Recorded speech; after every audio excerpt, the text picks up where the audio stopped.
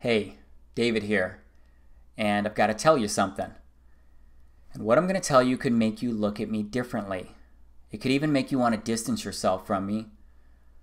But I'm still going to tell you because I love you. I should also share that what I'm going to show you, it is strange.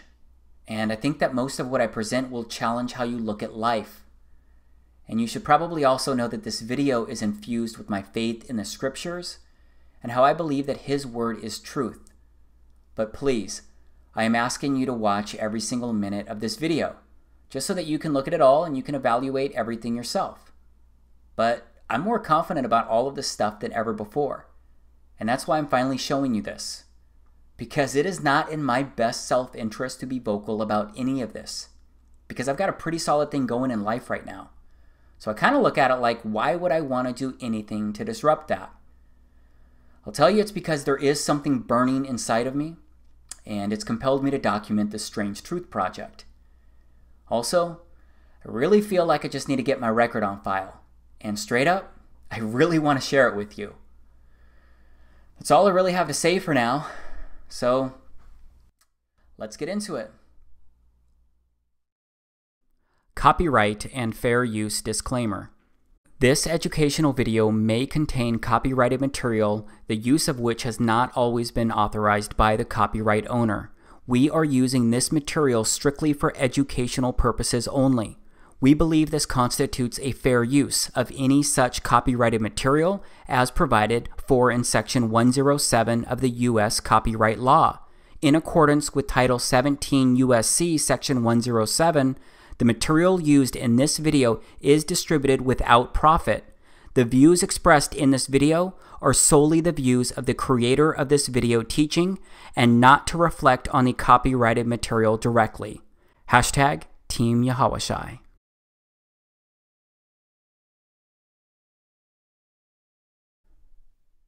This is the moon as seen from Northern California. I used my Nikon Coolpix P900 to record this. It's actually pretty amazing how close I can zoom in on it. Just how clearly I can see it, even in the daylight. I can actually zoom in closer to craters to look at those if I wanted. Yeah, I've gotten pretty good at zooming in on this stuff in the sky. This is Jupiter. It's a planet, as I'm sure you've heard. It's one of the gas giants. I didn't really know very much about Jupiter or much about anything in outer space until I started recording the sky using my camera. But you can see this here. Jupiter looks really cool. It seems to have waves running through it. There's a flickering within it, and it looks a lot like a glowing light. This is Venus. Venus is the second planet from the Sun. It's the second brightest natural object in the night sky after the Moon. If you didn't know, Venus is a terrestrial planet, and it's sometimes called Earth's sister planet, or twin, because of their similar size, similar mass, similar proximity to the Sun. Here's Venus slowed down a bit. Venus seems to have waves running through it too. Venus isn't the only object in the sky that does this though. So let's look at a few stars. This is Vega. It's the fifth brightest star in the night sky, and it's the second brightest star in the northern hemisphere, which is where I'm at in the United States. But just look at it. There are some really unique colors in there. It also looks like it's pulsing and waving and moving around inside of it. It also has these ring-looking things going around inside of it from its center to the edges. And just like Venus, Vega has some kind of dot right in the middle of it. But let's look at another star. So this is Arcturus. Arcturus looks like a disco ball with so many amazing colors flashing inside of it. Arcturus is the fourth brightest star in the sky and the brightest star in the northern celestial hemisphere. It's straight up amazing and beautiful. This is Polaris. It's also called the North Pole Star, which is also in the northern hemisphere. Notice how this star doesn't move across the frame of my camera. Remember how all of the previous objects I showed you so far, they moved pretty quickly across my lens when I recorded them. Well, as you may know, Polaris doesn't move more than a degree, and all of the circumpolar stars in the northern hemisphere rotate around Polaris. I'm curious if you've ever seen recordings of planets or stars in the night sky like what I just showed you, because there's no doubt The moon looks the same as what you've probably seen. But when it comes to planets and stars, I bet that you've primarily seen images like these. I think it's odd how different these online images look versus what I actually recorded and what I actually observed with my camera.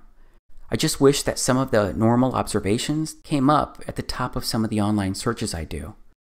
I found a lot of things odd and kind of strange and surprising recently, and that didn't start happening until this year, 2017, because I actually started looking up. I started looking at the daytime sky, started looking at the clouds and how different they can be from one day to the next.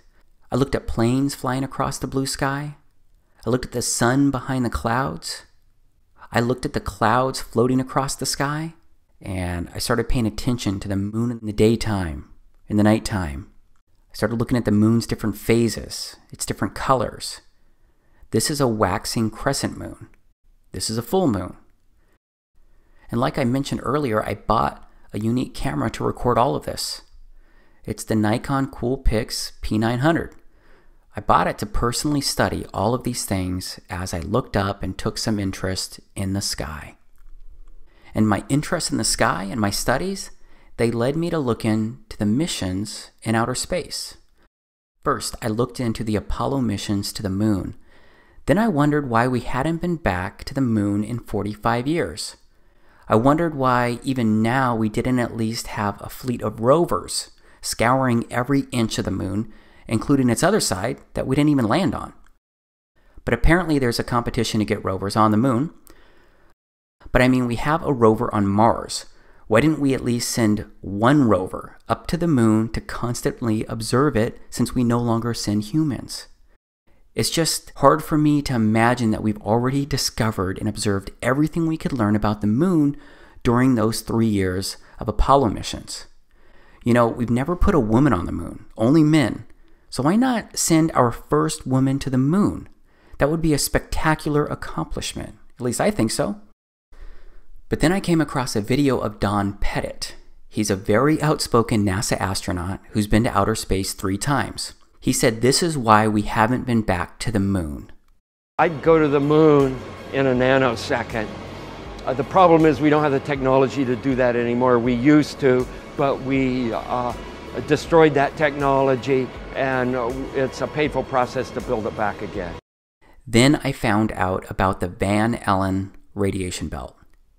Here's what a NASA engineer has to say about the Van Allen radiation belt. We are headed 3,600 miles above Earth, 15 times higher from the planet than the International Space Station. As we get further away from Earth, we'll pass through the Van Allen belts, an area of dangerous radiation. Radiation like this could harm the guidance systems, onboard computers, or other electronics on Orion. Naturally, we have to pass through this danger zone twice, once up and once back. But Orion has protection. Shielding will be put to the test as the vehicle cuts through the waves of radiation. Sensors aboard will record radiation levels for scientists to study. We must solve these challenges before we send people through this region of space. Sensors aboard will record radiation levels for scientists to study. We must solve these challenges before we send people through this region of space. So yeah, I found it really interesting what that NASA engineer said about the Van Allen belt. And it turns out that other NASA folks have said the same thing about leaving low Earth orbit. And what comes after the International Space Station once its mission is over? How do we ensure the presence of humans in space? Well, that's a great question. The plan that NASA has is to build a rocket called SLS, which is a heavy lift rocket. It's something that is much bigger than what we have today, and it will be able to launch the Orion capsule with humans on board, as well as landers or other components to destinations beyond Earth orbit. Right now, we only can fly in Earth orbit. That's the farthest that we can go. And this new system that we're building is going to allow us to go beyond and hopefully take humans into the solar system to explore. So the moon, Mars, asteroids, there's a lot of destinations that we could go to, and we're building these building block components in order to allow us to do that eventually. The technologies that we're testing out on Space Station are definitely helping us with our goals of going beyond low Earth orbit. So we have a really robust exploration program at NASA. And here's a quick look at the technology that we used to make it to the moon. Here's an image of the command module being rescued in the ocean. This made it to the moon and through the Van Allen belt and back to Earth. Here's video of a command module taking off from the moon. Here are some images I downloaded from NASA's website showing the module and a close-up of the technology that we sent to the moon. So yeah, I was surprised to hear about the Van Allen belt because we went to the moon 9 times and sent 12 men during the Apollo missions from December of 1968 to December of 1972. I'm kind of a detail-oriented guy, so I wanted to learn more about all this because while I'm detail-oriented, I'm also pretty cynical and extremely curious about things that don't immediately click, but I got sidetracked during my research because I came across Neil deGrasse Tyson saying something kind of weird. If you didn't know, Neil deGrasse Tyson is an astrophysicist, and he's pretty well known inside the science community. So here's what he said.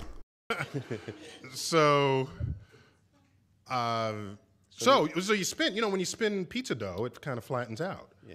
Gets wider in the middle. And so Earth, throughout its life, even when it formed, it was spinning.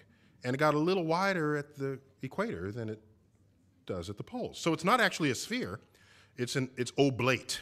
And officially it's an oblate spheroid. That's what we call it. But not only that, it's slightly wider below the equator than above the equator. A little chubbier. A little chubbier. Yeah. Chubby's a good way. It's like pear-shaped. Yeah. I researched this statement because it didn't make sense to me. And yeah, if you watch the whole video of when he says this, he gets into sea levels and more.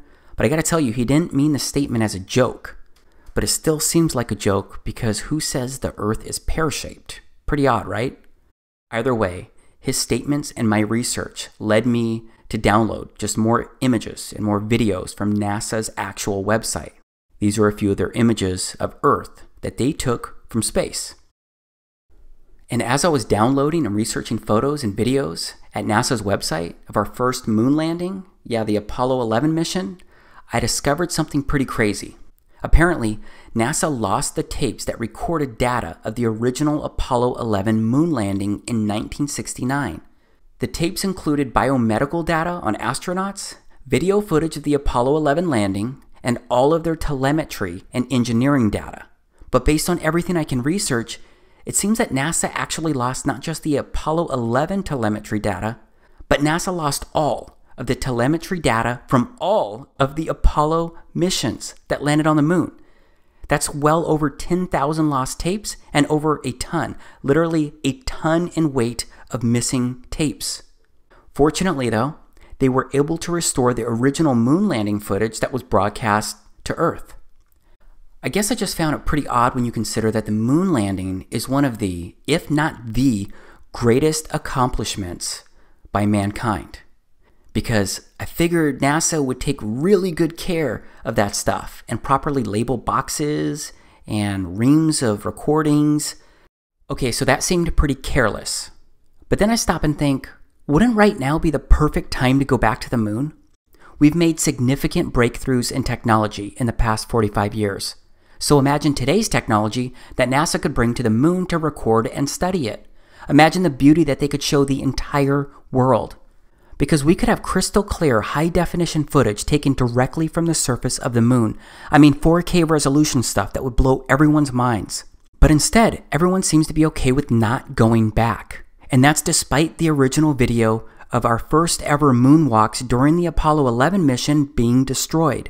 And they say the original recordings, they were actually super clear and nothing like the grainy video that was broadcast to millions on television. But I guess it doesn't really matter either way, since we destroyed the technology to get back to the moon. That's if you believe what Don Pettit said. So my curiosity compelled me to keep researching all of this stuff. And a lot of what I found, it didn't make a whole lot of sense. Like, why does it look like this flag is flapping or blowing in the wind? And this module taking off looks pretty weird to me. So yes, A lot of the moon landings and stuff surrounding outer space can come across as odd. And yeah, maybe each odd thing can be explained away. It's just that when I look at all of the oddities as a whole, it's a bit creepy.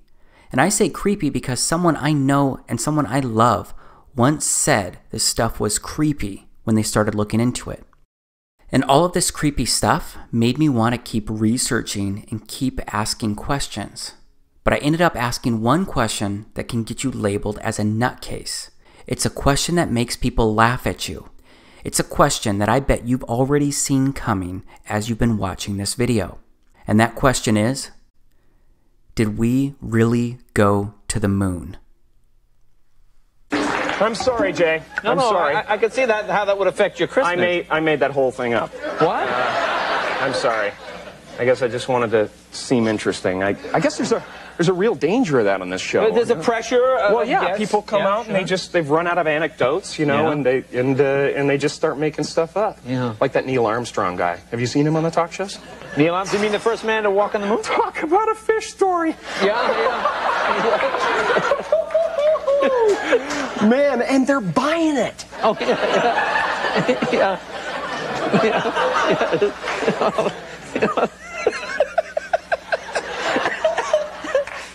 Yep, we all know that people get labeled crazy or get called conspiracy theorists for questioning the Apollo missions or if we ever went to the moon. But please stay with me here, okay? I promise that I've really given this a lot of thought, and I've considered how something like this could actually happen. And since we no longer send people to the moon, I started looking into other info and footage surrounding outer space. And I found some interesting things there too. This is Gemini 4 that was completed in June of 1965. That was well before the Apollo 11 mission. This is the first American spacewalk recorded using an 18mm lens camera, and it recorded at 6 frames per second. But straight up, this looks like stop motion video to me. Back to what's odd. And it's that I can't find any other video of astronauts turning their helmets. A turning helmet appears to be only happening during this first ever spacewalk. Because the thing is that my research showed that the helmets couldn't turn or swivel because they're fixed to an airtight ring base. And once the suit is pressurized, it all becomes extremely stiff. And I don't see the helmet turning again in any of the video for this spacewalk or any others. But there's a lot of footage available that's been taken from the International Space Station, the ISS. This is it here. Of course, a lot of live interviews and videos have been done and recorded from the ISS, and that's resulted in a lot of footage to look at. First, and this one's just kind of really funny to me, it turns out that there's a lot of weird-looking hair on the space station. It's like the hair is gelled or hairsprayed up, like straight up, and it's not supposed to move. Why not just let it flow and showcase its weightlessness? Maybe it would get in the way, but there are also ponytails and such, right? You look like you're in a studio, maybe in Omaha, Nebraska or something. The shot is so clear. Is this a hoax? Are you really in space still? See the hair? Okay, this is a good place to freeze for a moment and transition, because things go from questioning weird hair to deeper levels of strange. See the hair? I don't know. We're going to have to do something for you. Yeah.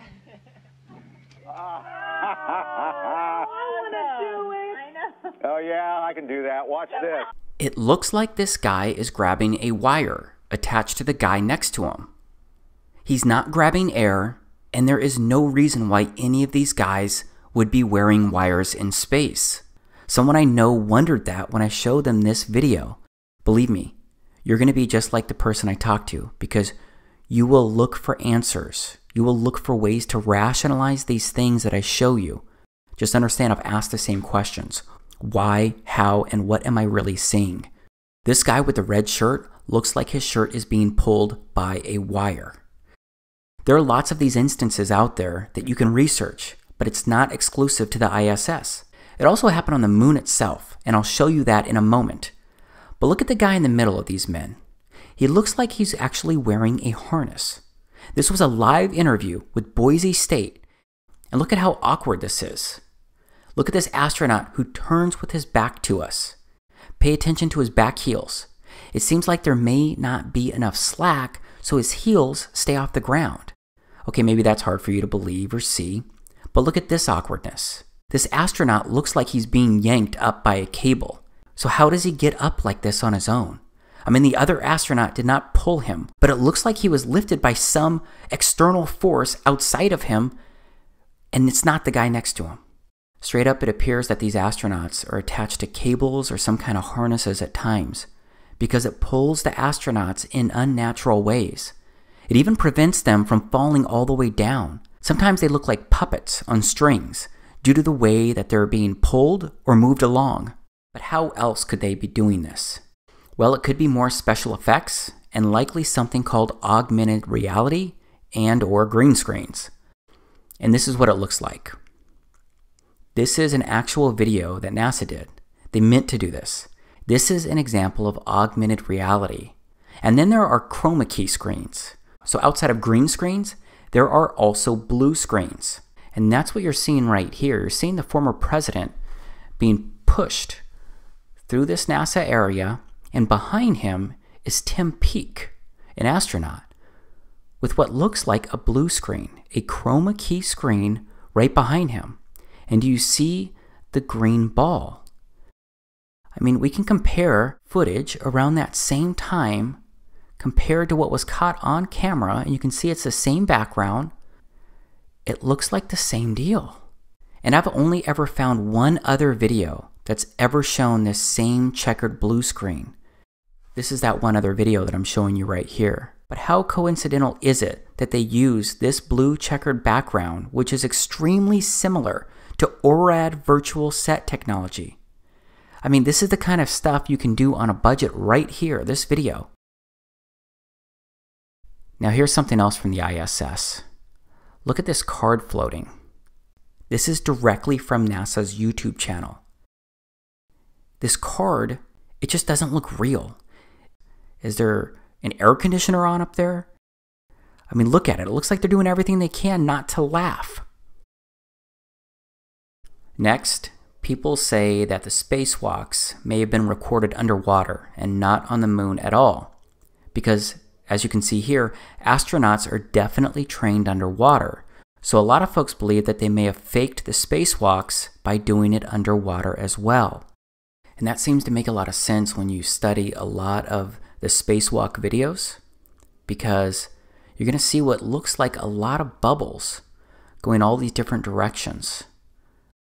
Who knows which direction the camera was actually pointing when these were recorded, but they look like air bubbles escaping maybe from underwater pools where some of these things were recorded or faked. Last, there are zero gravity planes. The only way right now that we can simulate the gravity on Moon, Mars, asteroids is parabolic flight. So yeah, there is likely hours of video of real weightlessness that people have experienced, but you can't do that all the time, so there needs to be other options, especially for the longer videos like I showed before. Okay, this is a time-lapse video of Earth recorded from the ISS, but I want to step off the space station right now. I want to look at the Apollo 11 crew's first public appearance after returning from the moon.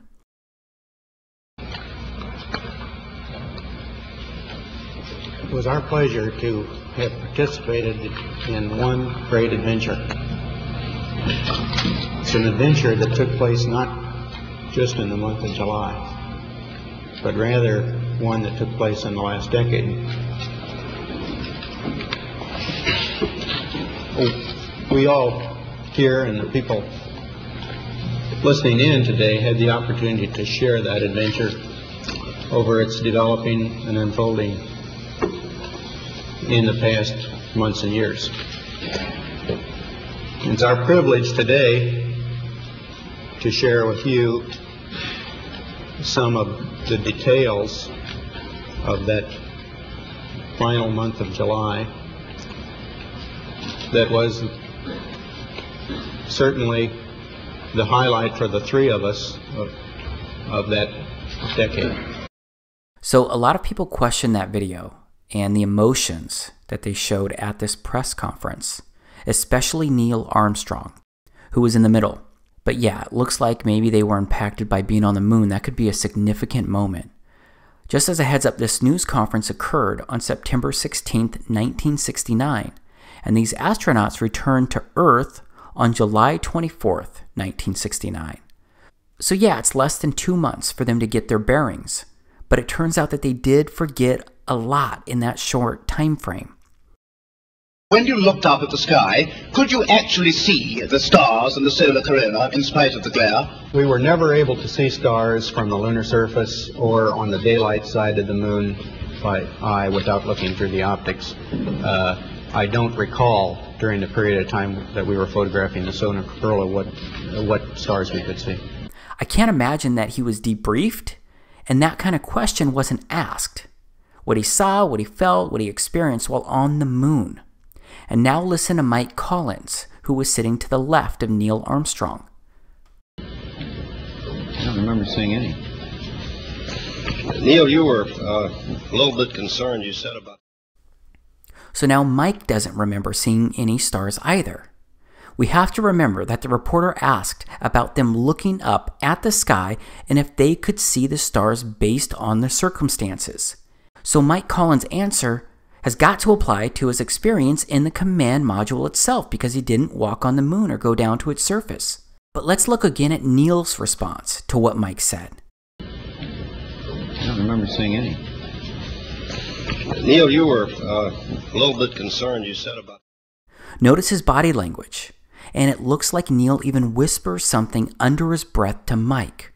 Was he telling him to simply shut up? I don't know, but the interaction looks really odd to me. All right, here is another interview with Neil Armstrong. And right after I show you this quick piece, I'll immediately share a few more statements made by other astronauts who shared what they could or couldn't see while in outer space. Mr. Armstrong, I do realize that when you were on the moon, you had very little time for gazing upwards. But could you tell us something about what the sky actually looks like from the moon, the sun, the earth, the stars, if any, and so on? The sky is a deep black when viewed from the moon, as it is when viewed from cislunar space, the space between the Earth and the moon. The Earth is the only visible object other than the sun that can be seen, although there have been some reports of seeing planets. I myself did not see planets from the surface, but I suspect they might be visible. From Mark Cameron. This is from Mark Cameron. Whilst in space, have you ever looked away from Earth into the black void? Yeah. All because the you time. can see. Because you can see the stars. Oh yeah. You know, and pretty much all the time you can see the stars. The sky is a deep black when viewed from the moon, as it is when viewed from cislunar space, the space between the Earth and the moon. Space, and you're on the sun side of the orbit. The sunlight washes out all the starlight, so you can't see any stars, just like here on Earth. There's all the stars there, and the cool thing is about it, you can see it during the day. Yeah, you can, and there's more than stars. You can see planets. You can see moons. You see the gas Magellan clouds of the Milky you Way see galaxy. The Magellan. Pretty much all the time you can see the stars. Then when you look out into deep space away from the sun, it's the darkest black you can imagine. So this black space you're looking at on your screen right now could or couldn't be what you see when viewing outer space from outer space. I guess you have to go to outer space or walk on the moon to confirm this truth for yourself. But I'm going to stay focused on the objects in outer space because I want to ask why the images of stars and planets taken by satellites in space look so different to what I actually observe with my camera. Here's Venus again, as seen through my Nikon P900. Here's Arcturus again. Here's Vega again. Here's another star, Antares. It looks pretty cool too. I showed you my online research earlier, except I can't find any video of these amazing stars or planets that were taken by NASA. Now we're looking at NASA's website. From 1 million miles away, NASA camera shows moon crossing face of Earth. It says a NASA camera aboard the Deep Space Climate Observatory Discover captured a unique view of the moon as it moved in front of the sunlit side of the Earth last month. The series of test images shows the fully illuminated dark side of the moon that is never visible from Earth. The images were captured by NASA's Earth Polychromatic Imaging Camera, EPIC, a 4-megapixel CCD camera and telescope on the Discover satellite orbiting 1 million miles from Earth. First off, that looks very similar to the same side of the moon that I look at. Be interested to know if it's identical. But here below it says this animation features actual satellite images of the far side of the moon, illuminated by the sun, as it crosses between the Discover spacecraft's Earth Polychromatic Imaging Camera EPIC and telescope. This is supposed to be the moon passing the Earth from 1 million miles away. So yes, at the same time, I'm criticizing and thinking that their video, their animation doesn't even look real, but I'm also still wondering why we just don't have more videos by NASA of outer space itself. But there are some recordings out there. There's the Cassini spacecraft out there near Saturn that recently plunged into Saturn. And then there is the Juno spacecraft observing Jupiter. But I'm sorry, all of these look like CGI images to me. They just don't look real. So these spacecraft are satellites, right? What about satellites in general? I looked up satellites online, and the satellites are all CGI or fake-looking images when I search them. That doesn't prove anything, but it's another place where primarily CGI images are found when you start researching this kind of stuff. And I do think there's a lot more CGI out there because there's more stuff that just doesn't seem right when you start looking into it. Like the SpaceX missions. These are landings recorded by SpaceX and published by them. This is CRS-6. This is CRS-8. This is CRS-10. This is CRS-11. Again, this just doesn't look real to me. And how can a rocket steer a landing like this? These rockets are like huge, massive, heavy sticks.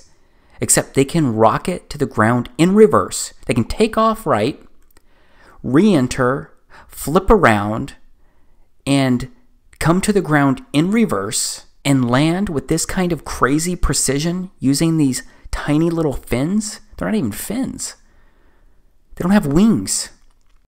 So yeah, this is a lot that I'm showing you, a lot that I'm asking you to question. But that's because there's a rabbit hole of random things that just don't make sense.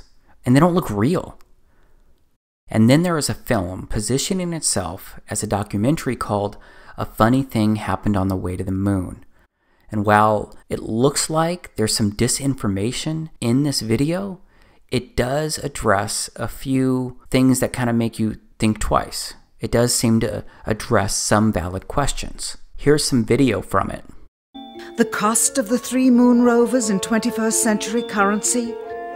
Nearly $60 million each, though they had fewer parts than a Jeep. Where was all this money going? Then there's the flag, blowing in the wind, at least twice, on the atmosphereless moon. Here the editor cuts to a still shot of the flag, just as the effect becomes noticeable. Here it is unchecked. This rare clip, attained decades ago, was never re-released with the inevitable increase in experience and scrutiny. To demonstrate 1/6 gravity, a bouncy, floaty feel to the astronauts' movements would be similarly achieved with relative simplicity. Slow motion. You are viewing the scenes as they aired more than 30 years ago. Now let's look at them with the speed doubled. It becomes discernible that they are, in fact, in Earth's gravity, and are no more leaving the ground than they would on Earth. It is clear from these rarely seen colour television pictures that the crew of Apollo 11 brought a high-resolution colour video camera with them on their mission. Yet the only pictures broadcast live from the moon's surface were these from a low-definition black and white camera. In fact, the networks complained because in addition to this, they were forced to shoot the images, second generation, off of a projection TV of the technology of 30 years ago, and were not even allowed to take a direct feed, which further degraded the quality and clarity of the images. Perhaps this was precisely what NASA and the federal government had in mind. After all, it was a first, regardless of where they were. Better to open up their debut mission with fuzzy pictures and numerous blackouts, rather than show too much revealing detail of a false scene that was yet unproven. And finally, the element that seals their fate. Of all the footage of Apollo 11 requested from NASA over a 5-year period, one gem was discovered just before the completion of this documentary. An old reel received by mistake. It contains the raw or unedited footage of the crew of Apollo 11, Michael Collins, Edwin Aldrin Jr. and Neil Armstrong, staging part of their mission for nearly an hour in living color, with exceptionally clear behind-the-scenes audio of conversations discussing the techniques used to achieve a disingenuous picture depicting the Earth at a distance, in order to falsely demonstrate their far journey from it and their ability to survive passing through the Van Allen radiation belts. It cannot be misconstrued that this staging was done for some other reason prior to the mission, for the reel itself is slated and dated July 18th, 19th and 20th, 1969, the very days of the mission when they were said to be approaching and achieving lunar orbit. Understand, too, that only about 20 seconds of this raw footage was ever broadcast to the public, and these conversations discussing their deception were believed to be private, until now. Here they discuss that these television transmissions were in fact not broadcast live as everyone believed. They were first screened and edited for playback later. Roger, Neil. We just wanted a narrative such that we can, when we get to playback, we can sort of correlate what we were seeing. Thank you very much. Here they discuss the fact that they have turned out the lights and have blocked out sunlight from entering the spacecraft through the other windows, as to not cause any reflected light to fall onto the spacecraft's wall in the foreground. Okay, very good. Well, we shut out the sun coming in some of the other windows into the spacecraft, so it's looking through the number 1 window, and there isn't any reflected light. We only have one window that has a view of the Earth, and it's filled up with the TV camera. This is where the astronaut is back in view, but the lens was supposed to be on the window. Is it legitimate? I don't know. There's just so many weird things about the Apollo missions when you research them. And again, I'm not vouching for a funny thing happen on the way to the moon, but it does address a few questions that seem to make sense, that seem to be worth asking. And then there are the space shuttles, which are supposed to be gliders when they re-enter our atmosphere and they land.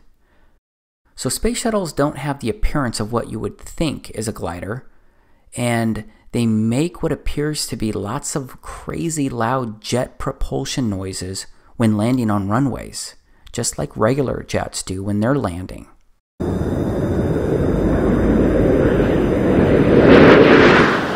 Commander Charlie Hobart flaring up the shuttle's nose for landing, and so you can see the main gear of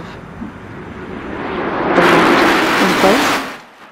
And since we're talking about jet propulsion, let's go back to the moon for a moment, because some have pointed out how there's no crater underneath the lunar module landing. The jet propulsion would have likely created a crater, or at least some type of big marking from its landing.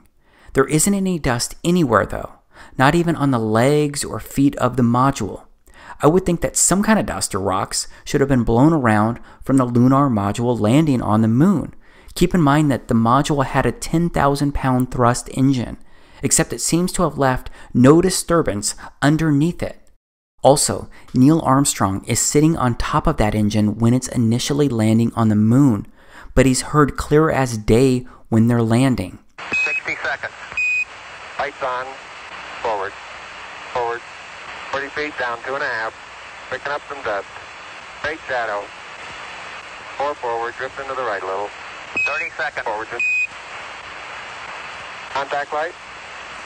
Okay, engine stop. We copy you down, Eagle. Listen, Tranquility Base here. The Eagle has landed. There just seems to be so many questionable circumstances involving NASA. And yeah, this next one, I'm talking about the Space Shuttle Challenger of 1986 that exploded soon after takeoff. And please know that I'm taking this one carefully but seriously, because this one involves life and death. I just believe there are enough intriguing questions about the crew members on that exploding ship to touch on it here. Because 6 of the 7 crew members are considered alive by many people today, because there are 6 people living in the United States who closely resemble 6 original crew members from Challenger. The Challenger's commander was Francis Richard Scobie. Today there's a Richard Scobie who is CEO of a Chicago marketing company. These guys have some eerily similar features, like the same kind of wide-set eyes that both seem to be tilted in their corners. The pilot was Michael J. Smith, and there's another Michael J. Smith living today, a professor, and they seem to look the same. Same smiles, it looks like the same teeth inside those smiles, both have blue eyes, and more. One of the mission specialists was Ronald McNair. It turns out that he has a brother named Carl, who's living today, and they look like they could be twin brothers. Another mission specialist was Ellison Onizuka. He also has a look-alike brother still alive today, and his brother's name is Claude. Another mission specialist was Judith Resnick, and there's a Yale law professor with similar features and identical name living today. And then there was the teacher Sharon Christa McAuliffe. Well, there is a Syracuse professor named Sharon A. McAuliffe who looks a lot like the original crew member with the same first name and last name. Again, I do not take sharing this information lightly, because it is a serious thing when you question if people may have really died. So I don't know about this for sure.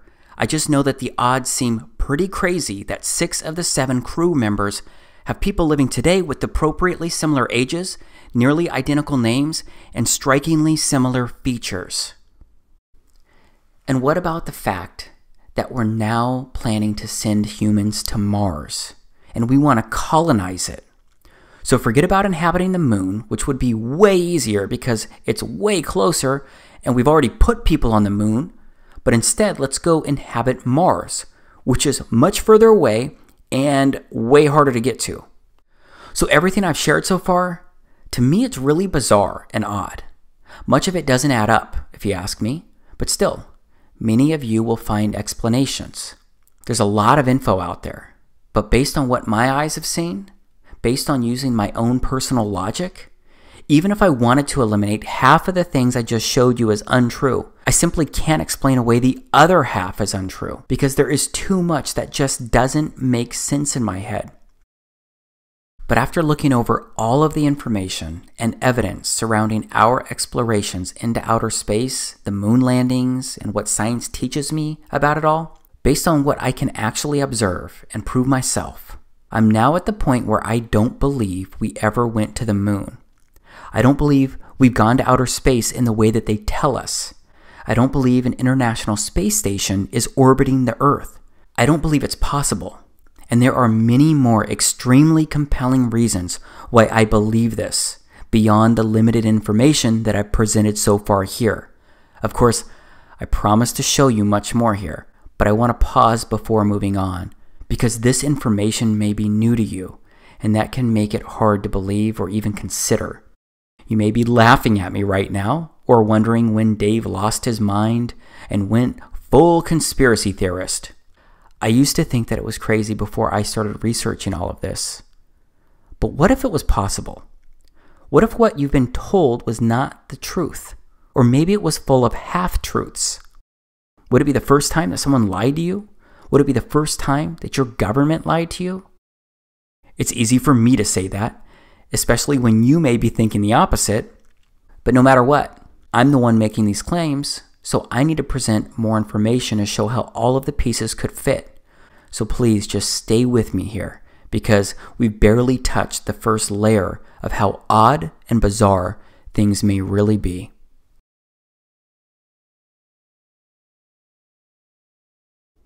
Okay, Earth is what we're going to get into right now.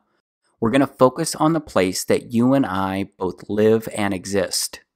First off, what does the Bible say about Earth? Let's look at the first book of the Bible and see how the story of creation begins. In the beginning, Elohim created the heaven and the earth was without form and void, and darkness was upon the face of the deep, and the Spirit of Elohim moved upon the face of the waters. So that said, Earth came into existence on the first day of creation, except the God of the Bible withheld the creation of the sun, moon, and stars until the fourth day, which is revealed inside Genesis chapter 1, verses 1 through 14. So the way that I read that is that Earth is unique, and it holds center stage inside God's creation. But whether you are a Christian or not, isn't it at least possible that Earth could be the center and heart of everything? But whether you believe that Earth is the heart or not, it turns out that it's really hard to get good photos of Earth. And obviously, we have to go to outer space to get photos of Earth itself. This is an article at the White House, A New Blue Marble, July 20th, 2015. NASA releases its new blue marble photo, first such photo since 1972.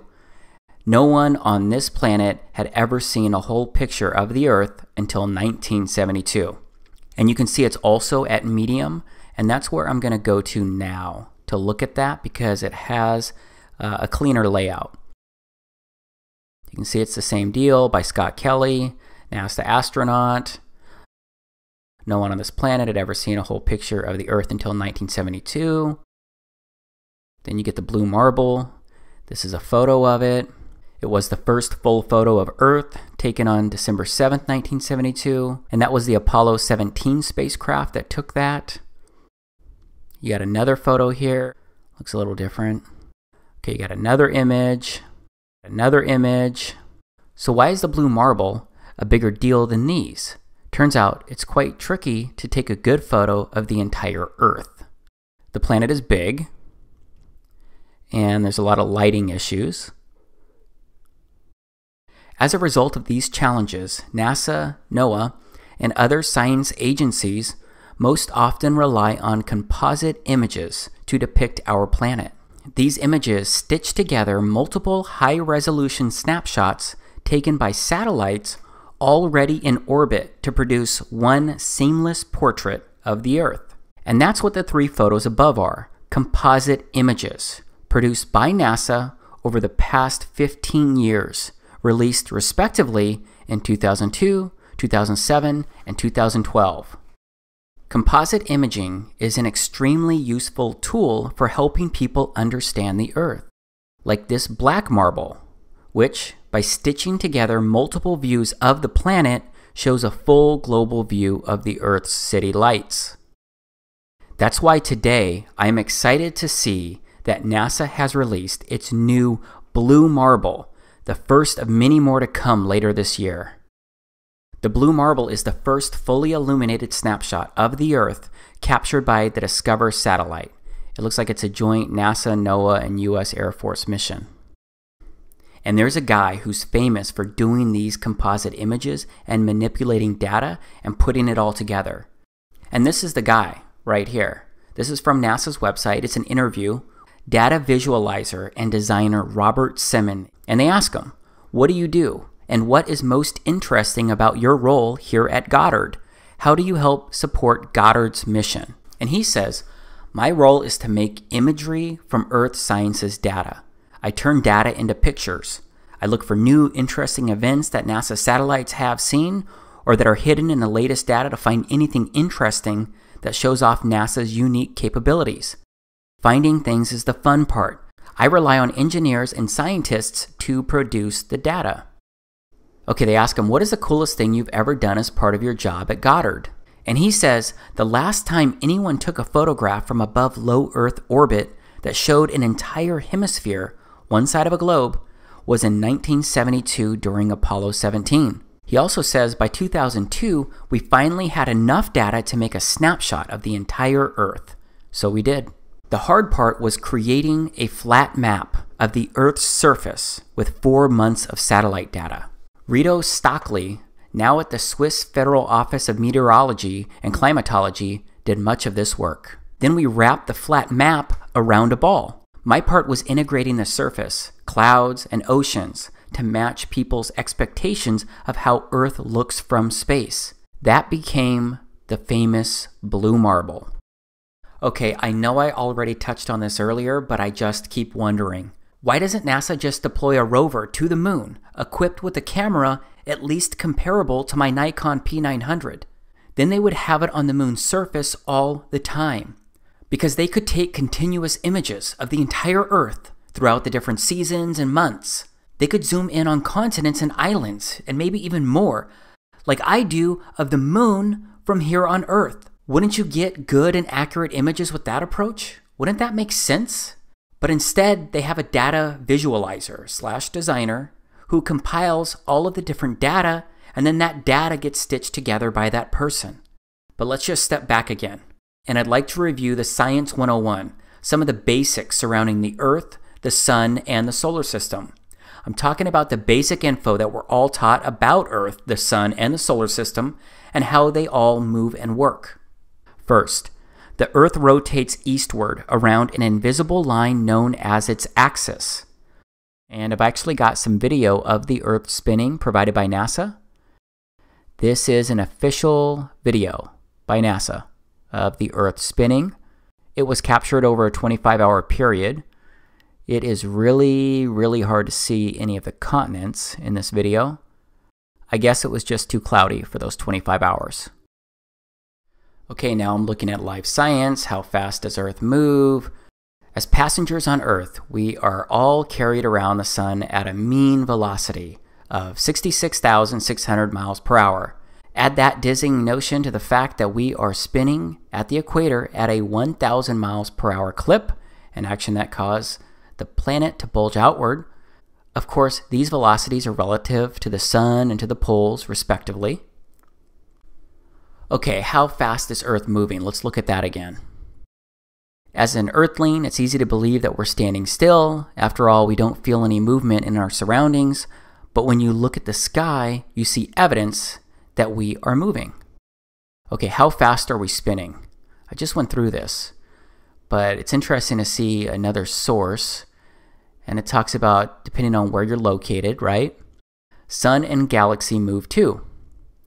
To blow your mind even more, the sun has an orbit of its own in the Milky Way. The sun is about 25,000 light years from the center of the galaxy, and the Milky Way is thought to be about 100,000 light years across. We are thought to be about halfway out from the center, according to Stanford University. The sun and the solar system appear to be moving at 200 kilometers per second, or at an average speed of basically over 500,000 miles per hour.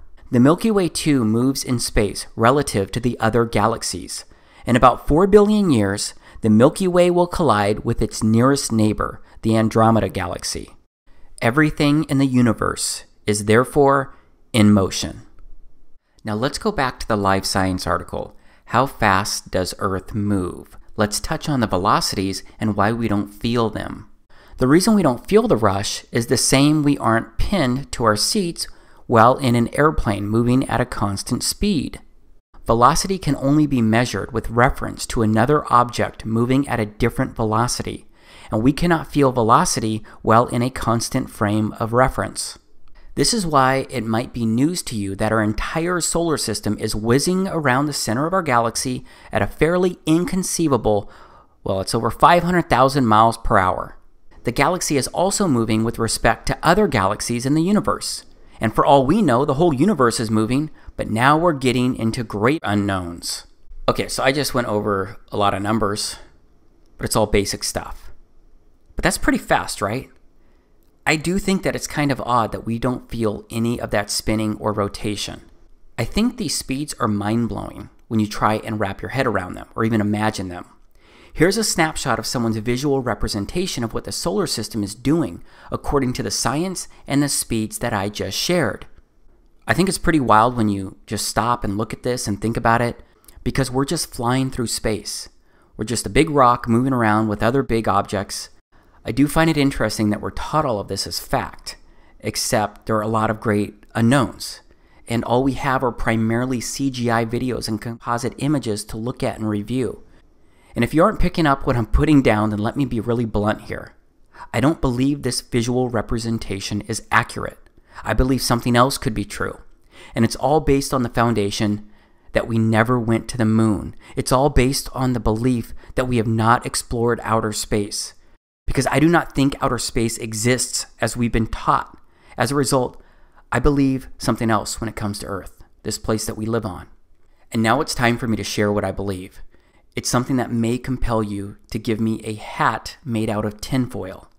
This may also compel you to laugh at me again, maybe even more than when I shared my belief that we've never been to the moon. My statement may compel you to shut off this video right now, but please, I am asking you to just keep watching until the end of it. And yes, I recognize that this is going to sound very out there when you hear me say it. You're going to ask a lot of questions immediately. You're going to wonder what my claim would look like if it was true or even possible. But if you know me, you know that I am an over-researcher. You know that I'm the kind of guy who needs to understand how all of the pieces fit. So please, just know that I will begin to help make sense of it all and share lots of information immediately after I make my statement, or better yet, after I pose my question. Okay, here is my question. What if the Earth was flat? No, I am not kidding. Most people imagine something like this when they hear flat Earth. But my research shows it's nothing like this here, because there's no edge that people can fall off. It doesn't really look different than anywhere you've ever visited on the Earth. Again, I know this is an out there statement, but I promise I will provide detailed information on how this could work and what it could look like. I'll also share a map with a full breakdown. But before I go there, I need to go over some really important reasons why the spinning globe Earth model that we've been taught has issues. It may be stuff that you've questioned before, and it probably includes stuff you haven't considered. Yes, we're looking at this again. For all of my fellow Christians, just think about this visual representation in regards to the story of creation, and consider how just moments ago I shared Genesis 1 and how Earth came into existence on the first day of creation. I mentioned how the God of the Bible withheld the creation of the sun, moon, and stars until the fourth day. So if Yahweh created the sun on the fourth day, then what was the Earth rotating around for 3 days prior? Well, maybe Earth is special, and like I mentioned moments ago, it holds center stage in God's creation. And maybe Earth is not moving or rotating around the sun. Now let's keep this visual representation of the solar system in mind as I share some more important information, and it's related to the sky and what we can actually observe. So again, we know that there is a North Pole star. It's called Polaris, Alpha Ursae Minoris. Remember, this is what Polaris actually looks like. And remember, it doesn't move across the sky. It just stays there. And all of the stars in the northern hemisphere rotate counterclockwise around this star. But remember that the Earth rotates on its axis. And its axis runs from the North Pole star, Polaris, all the way down to the South Pole star, also known as Polaris Australis or Sigma Octantis. But I'm not sure many people think about these North and South Pole stars and how they work in relation to the Earth. Because just like the stars and planets rotate counterclockwise around the North Pole star in the northern hemisphere, the stars and all the planets actually rotate clockwise around the South Pole star in the southern hemisphere. These are long exposure shots that were taken by YouTuber Kofu72, and he did it by having a photo taken every 30 seconds. And it took an hour and a half of recorded shots to create just 10 seconds of Southern Star Trail video. So we have stars and planets rotating counterclockwise around the North Pole star. And we also have stars and planets rotating clockwise around the South Pole star. Except Earth and our solar system is supposed to be flying through space like this. But the North Pole star never moves above the Earth, and all the stars rotate around it. And the South Pole star stays in place below the Earth, and all the stars rotate around it the opposite direction down there. That's what the North and Southern star trails show us, and that's what we can actually observe when standing on Earth. So this makes me wonder, why do the stars that we can see in the northern and southern hemispheres stay aligned with the Earth as it spins? Why does everything in the sky, outside of the sun, moon, and wandering stars, why does everything else stay fixed on us and rotate around us from two very specific points on Earth? Well, I believe it's because we're special and we're the heart of everything. Straight up, I believe we've been told many untruths, and very shortly I'm going to show you how I believe all of this could actually work. Because isn't it strange that you feel none, I mean none, of the Earth's rotation? That's anywhere from 700 to over 1,000 miles per hour. Those are ridiculous speeds and you feel nothing. Or what about the other speeds that are allegedly happening right now? Like the Earth rotating around the sun, or the solar system speeding at over 500,000 miles per hour.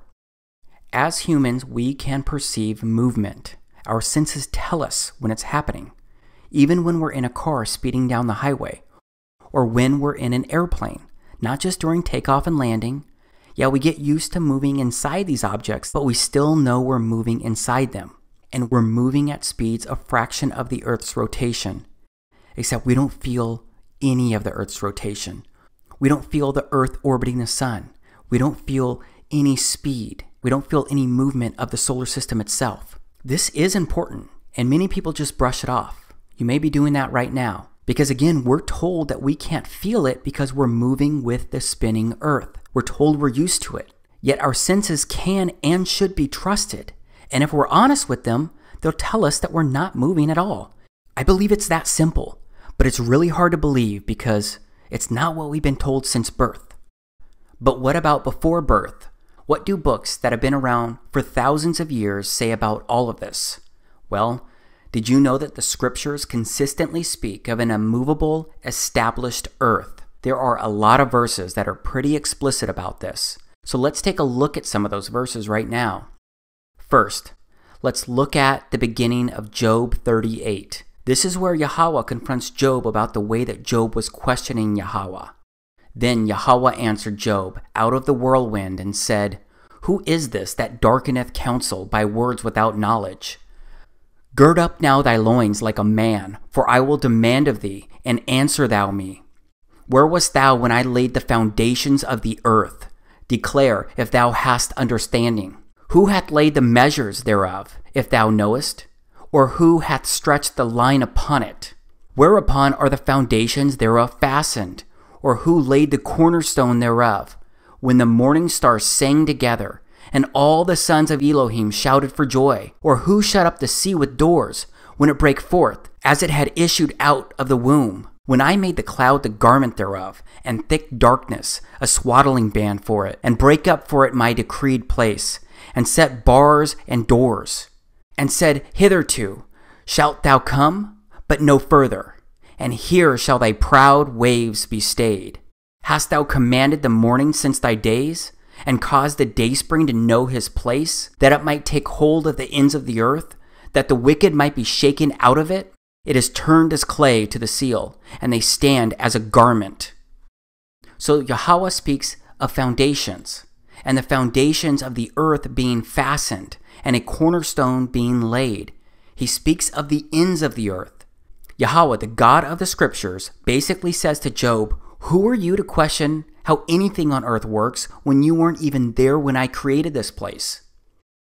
I gotta say that this feels very similar to today, because it seems like everywhere I look, I see mankind giving explanations about how Earth works and how the solar system works, along with how everything works that actually came into existence around us. And those theories are basically presented as facts. So I think these verses from Job should be deeply considered as I continue, because I'm going to read a few more verses that speak of the earth being fixed and seemingly flat. This is 1 Chronicles 16:30. "Fear before him all the earth. The world also shall be stable, that it be not moved." This is Psalms 93:1. Yahweh reigneth, he is clothed with majesty. Yahweh is clothed with strength. Wherewith he hath girded himself, the world also is established, that it cannot be moved. This is Psalms 96:10. Say among the heathen that Yahweh reigneth. The world also shall be established, that it shall not be moved. He shall judge the people righteously. This is Psalms 104:5.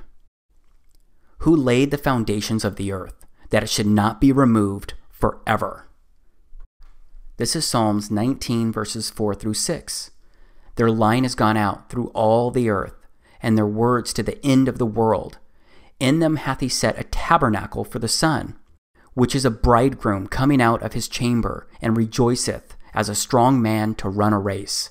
His going forth is from the end of the heaven, and his circuit unto the ends of it, and there is nothing hid from the heat thereof. This is Ecclesiastes chapter 1, verses 5 through 6. The sun also ariseth, and the sun goeth down, and hasteth to his place where he arose. The wind goeth toward the south, and turneth about until the north. It whirleth about continually, and the wind returneth again according to his circuits. This is 1 Samuel chapter 2, verse 8. He raiseth up the poor out of the dust, and lifteth up the beggar from the dunghill, to set them among princes, and to make them inherit the throne of glory. For the pillars of the earth are Yahweh's, and he hath set the world upon them. Okay, this is Proverbs chapter 8, verses 28 and 29.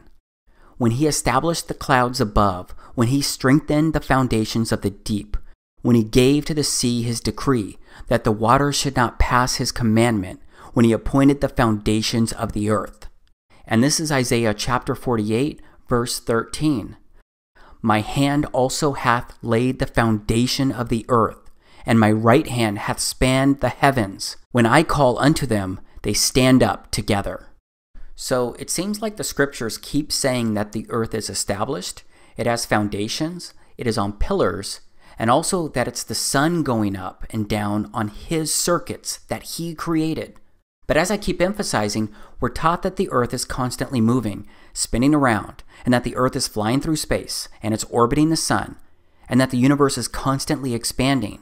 But the Bible says the earth does not move from its pillars and foundation. I cannot find it anywhere in the scriptures where it says that the earth is round or spinning or moving.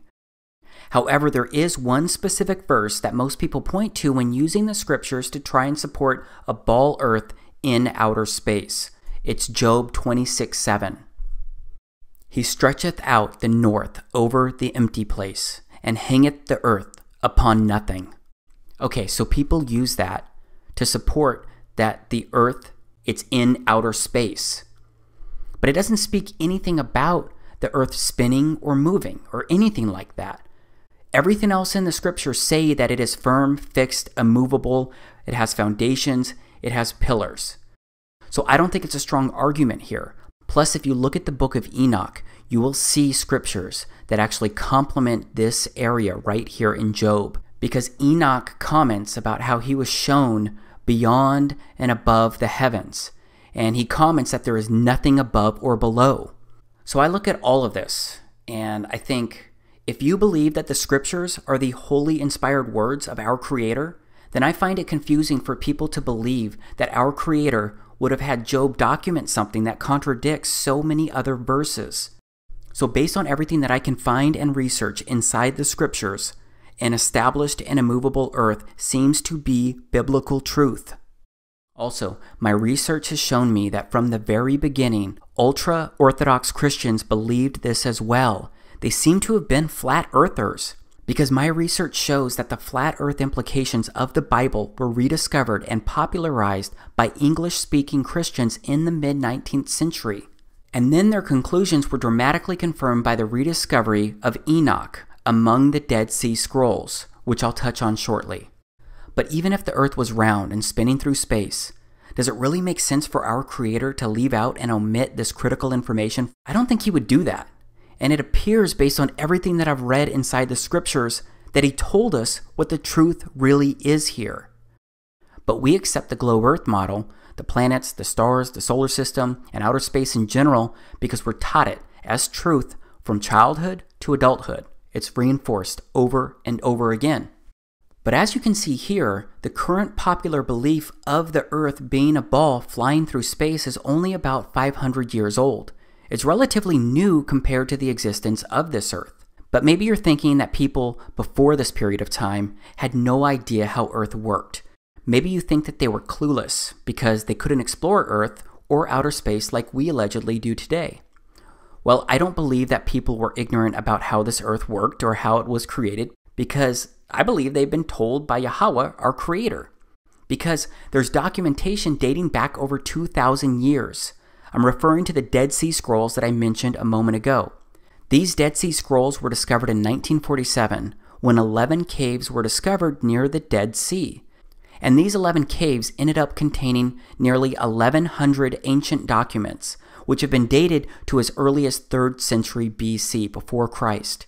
And these scrolls included fragments from every Old Testament book except for the Book of Esther. One of the most common books was Psalms, and there were also some apocryphal books, including the Book of Enoch. My point is that these scrolls, over 2,000-year-old documents and scriptures, when they're compared to the verses that we find in the Bible today, they're congruent, and they speak to the exact same thing. But let's step outside of the scriptures for a moment, because I believe that I need to also review some simple concepts when considering how the Earth could be flat and not a spinning ball. So let's once again look at stuff that we can actually observe, and this first thing is pretty straightforward. It has to do with water, because water, it always finds its level. Yes, water always finds its level. And doesn't water always flow downhill because that water is seeking its level? Do you believe these simple concepts are true?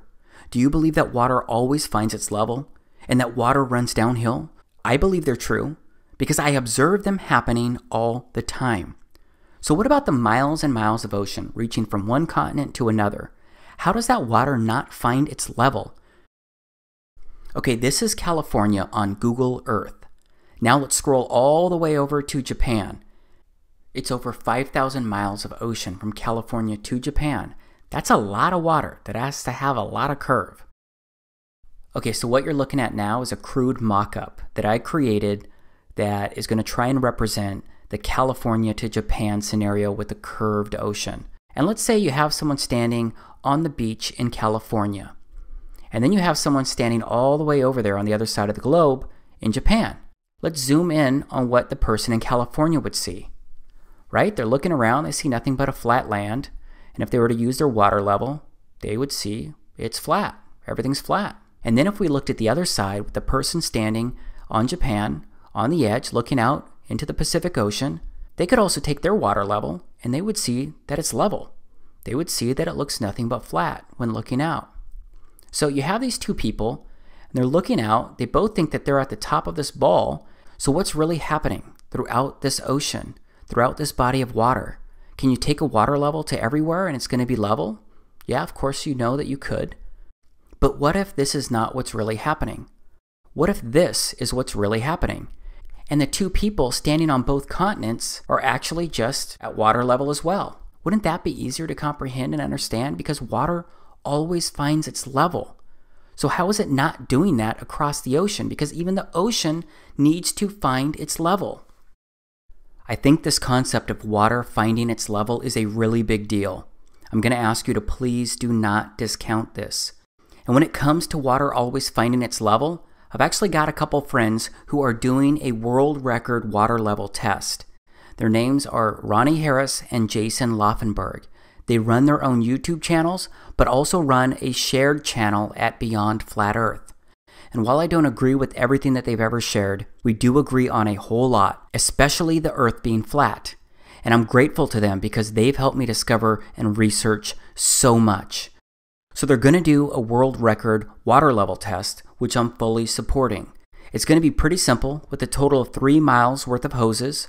Obviously, it's going to have some water, a surveyor, and a bit more. So just go to YouTube and search World Record Water Level Test to learn more about it or even support it. Now let's keep moving along because I want to talk about gravity. Because we're told that gravity is what makes much of this happen, right? and gravity must exist, and it must be true for the ball Earth to exist. So what do we know about gravity? Well, here's what one of the most popular leaders in science says about gravity. What is gravity? I have no idea. Okay, next question. Wow. No, here's the difference. We can describe gravity. We can say what it does to other things. We can measure it, predict with it. But when you start asking, like, what it is, I don't know. So to say, what is it? I think Einstein, in an Einsteinian answer, we would say gravity is the curvature of space and time. And objects will follow the curvature of space-time, and we interpret that as a force of gravity. That's probably the best answer I can give to a what is gravity question, or why is there gravity. That's the best I can do there. I think that's a good start. And I can also say that Einstein noted that matter tells space how to curve. Space tells matter how to move. Okay, are you confused yet? Apparently, I need to be an astrophysicist to understand or attempt to explain gravity. But if you zoomed in on the Earth from outer space and looked at the edge of the Earth, then you could see some really interesting stuff. You would see people standing sideways or even upside down. You would see mountains with the water rushing in startling directions. Remember, NASA could have and could still show us these types of videos by having a camera like mine on the surface of the moon. They could easily zoom in on the side of the Earth like I zoom in on the side of the moon. Then they could show mountains and more on their sides or even upside down. So yeah, I've tried to wrap my head around gravity. Maybe my brain is just too simple to try and understand it though, especially when I picture it working the way it's supposed to work all around the Earth. Because this is literally how it would look. Water flowing upside down, people standing upside down. Except we all picture ourselves upright on top of the ball Earth. Everyone always imagines they're standing at the top of the ball, but not everyone can be standing at the top of the ball, right? And it turns out that there are other explanations surrounding gravity. So I'd like to show you some of that right now. Alright, so this is a balloon filled with half helium and half air. It's not going anywhere, it's not going up or down. It is just floating.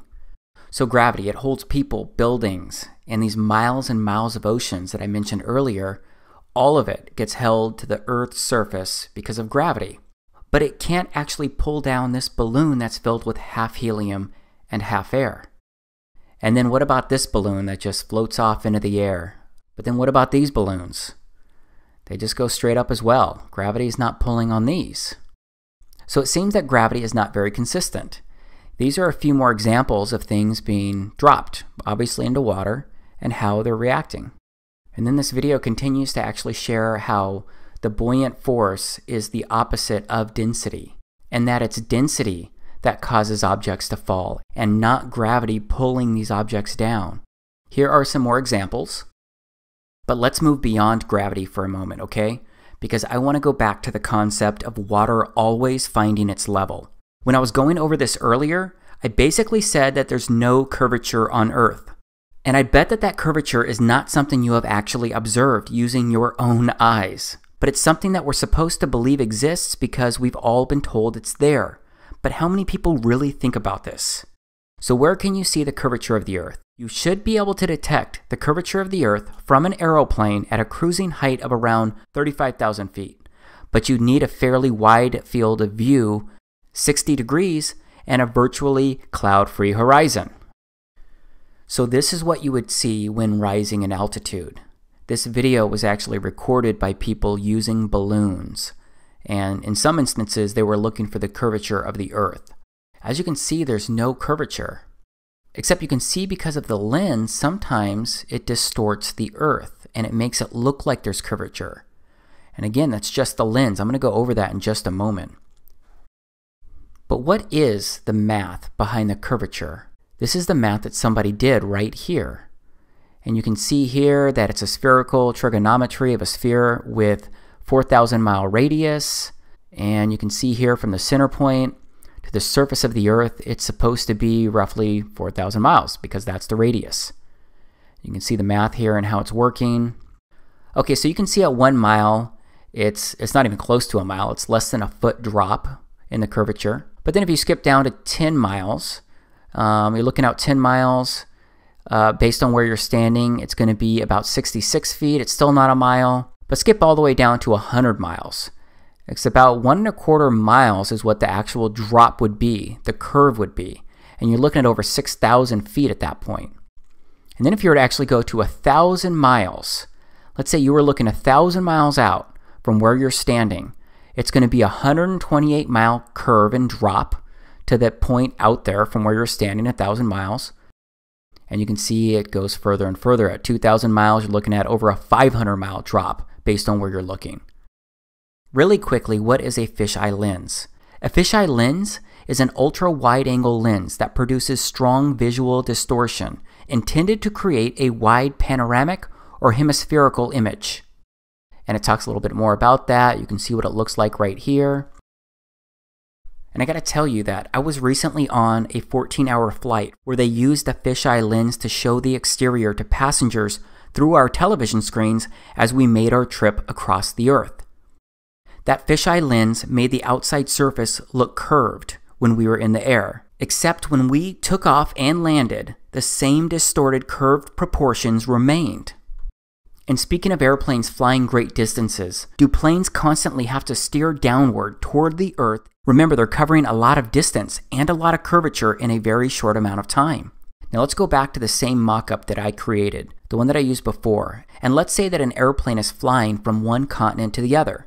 Let's use Japan and California again, because you're going to have an airplane right here, and it's going to have to take off on what it thinks is a flat surface, and it's going to have to cover the ocean, and it's going to have a certain trajectory, and it's going to go that distance for a certain amount of time. But what it really needs to do is curve around the Earth. So that means that that airplane, every so often, should actually be pointing down and changing its trajectory. It's going to have to keep doing that over and over and over again. But wouldn't it make more sense if it was actually just flying straight across a level ocean? Because doesn't water always find its level? And what happens when planes need to land? Let's look at another quick mock-up, because keep in mind that the Earth is rotating as airplanes are flying. And so what you got here is the Pacific Ocean in California. You've got your north, east, west, and south. Remember that the Earth rotates eastward, right? It's going to be moving this direction. But let's say we actually put an airstrip on California north to south. And let's say that we had an airplane that was going to land in the direction of north. As the airplane is landing and moving across the Earth, wouldn't the Earth's surface be moving eastward? So wouldn't airplanes have to take into account this movement? Wouldn't that be a challenge for them to land? Of course, I am aware that I guess some people say that we are in an enclosed atmosphere. So the atmosphere itself is moving with the Earth. But I still think about these kind of things, and it doesn't make complete sense. Something else that doesn't make sense when it comes to airplanes flying is a gyroscope. First, how does a gyroscope actually work? And what does it do? And how does it work in planes? Let's take a look at a quick video. This is a gyroscope. It consists of a metal wheel mounted on an axle. The wheel and axle spin freely, secured in a metal frame. This simple device can behave in the most unexpected ways. The components of this simple mechanism are obvious, and it doesn't seem to have any special capabilities. Try to stand it on end and it falls over. Try to suspend it like this and it drops. Apparently it can't defy gravity. But spin the wheel and all that changes. A string provides a simple method to spin the wheel. The first thing I notice about the spinning gyroscope is that it resists attempts to change its position.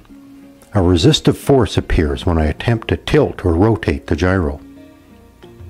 Now when I stand it on the tabletop, it stays vertical. The spinning wheel is creating a force that holds the gyroscope upright. When the wheel stops, the force disappears and the gyroscope falls.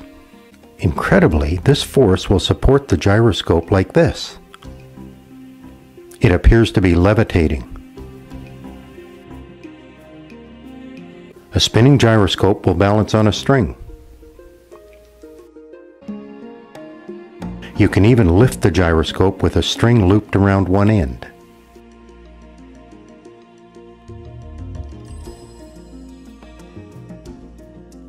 This interesting behavior is difficult to explain. Physicists have determined that a rotating wheel has angular momentum, similar to the momentum that a stone flying through the air has.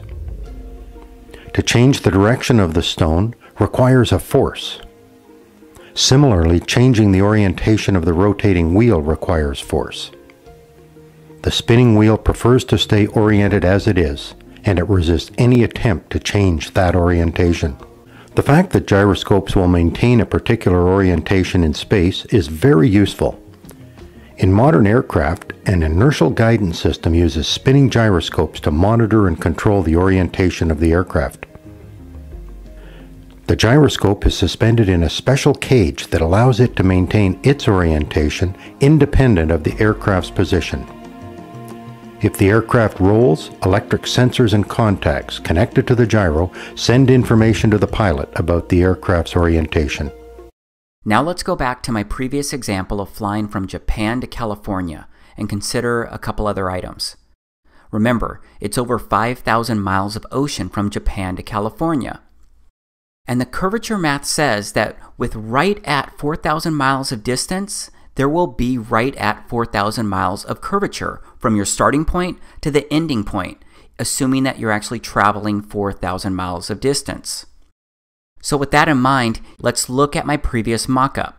Here's the airplane taking off, and remember, the Pacific Ocean must be curved based on what we're taught.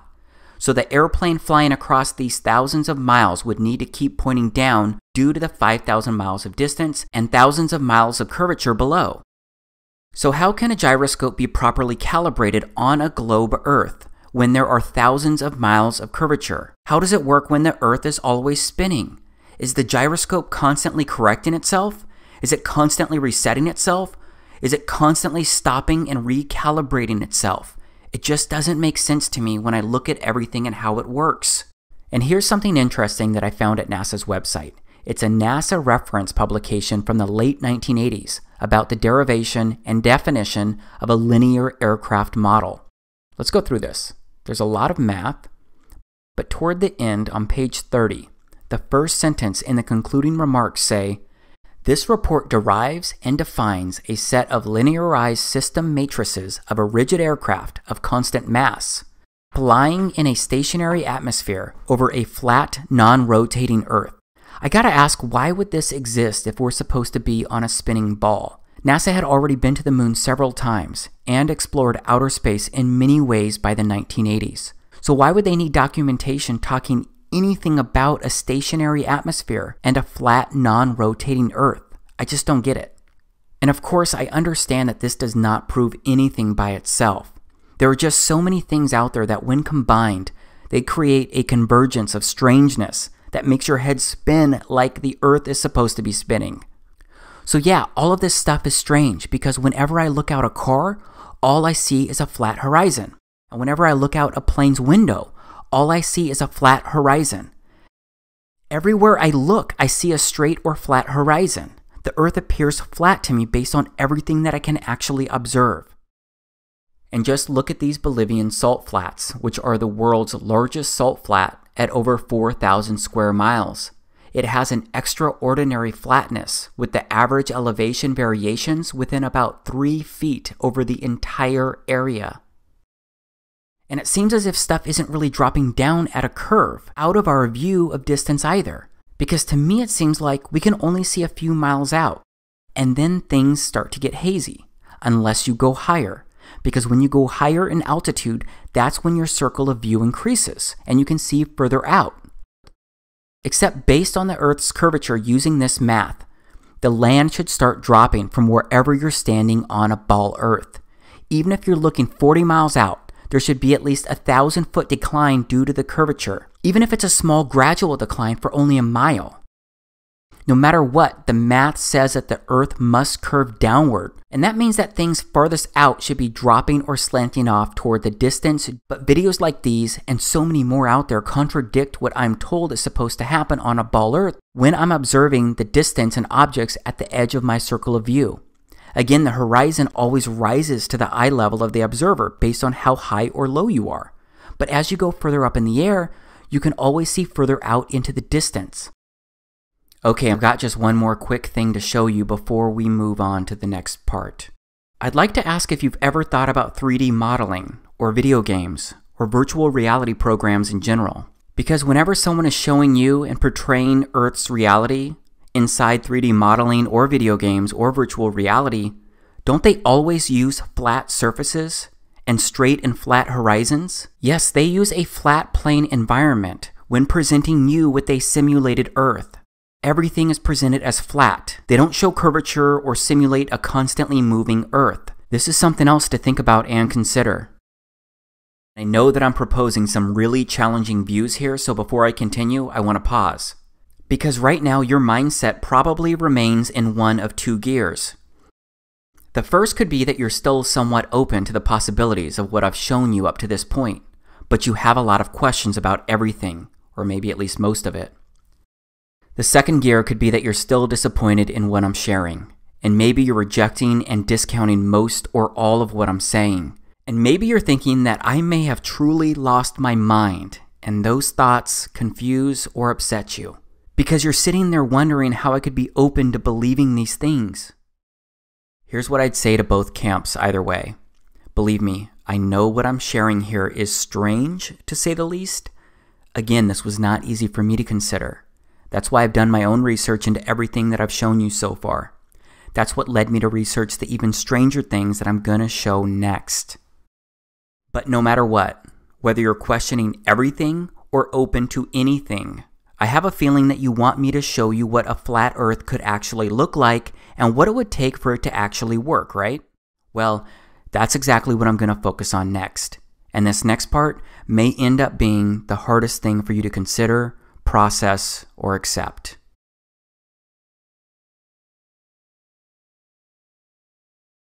So at this point, you know the challenges that I see in this model of the Earth, the Moon, the Sun, and the solar system. And based on what people can actually observe and based on my faith in the scriptures, I don't believe that we're flying through space or that we're just a speck of dust in an ever-expanding universe. And I've offered examples and reasons why I believe so much of what we've been taught just doesn't seem to make complete sense.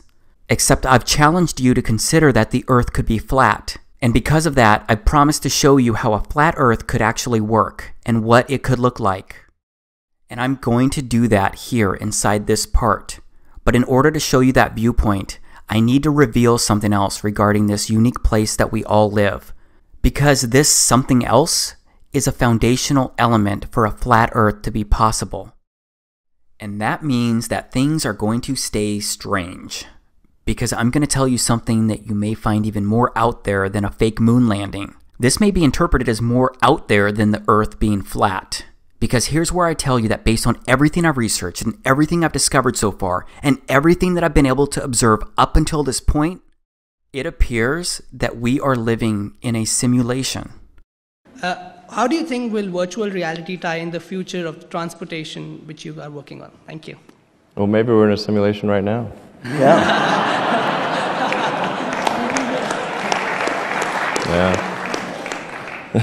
Yeah, seriously. So, following the other speakers, I have a change of pace, a little bit of a fun talk. And what I'm going to try and do is convince you you're a simulation and that physics can prove it. Okay. So, instead of a usual uplifting talk, this is a different kind of talk. Okay. So, there's one thing you know for certain, that is that you exist as a flesh and blood human being. My goal is to convince you otherwise. Okay. So, logic is not going to be enough. You guys are going to be simulation deniers, right? I mean, there's just no way around it. So my actual goal will be to actually create a sliver of doubt in your minds so that you actually think about this and what it might mean. So I know this is a lot to throw at you. I've also got to immediately share that I do not agree with these men in regards to their definitions of a simulation, but it appears that their positions seem to contain some truth. Because based on what I can determine as of now, I believe we are living inside a simulation. But I don't believe humans are inside some simulation being run on some supercomputer. For the record, I believe the God of the Bible created everything around us. But please know that I'm going to do more than just say I believe we're in a simulation. I'm going to actually show you what I believe to be unique visual evidence that supports this claim.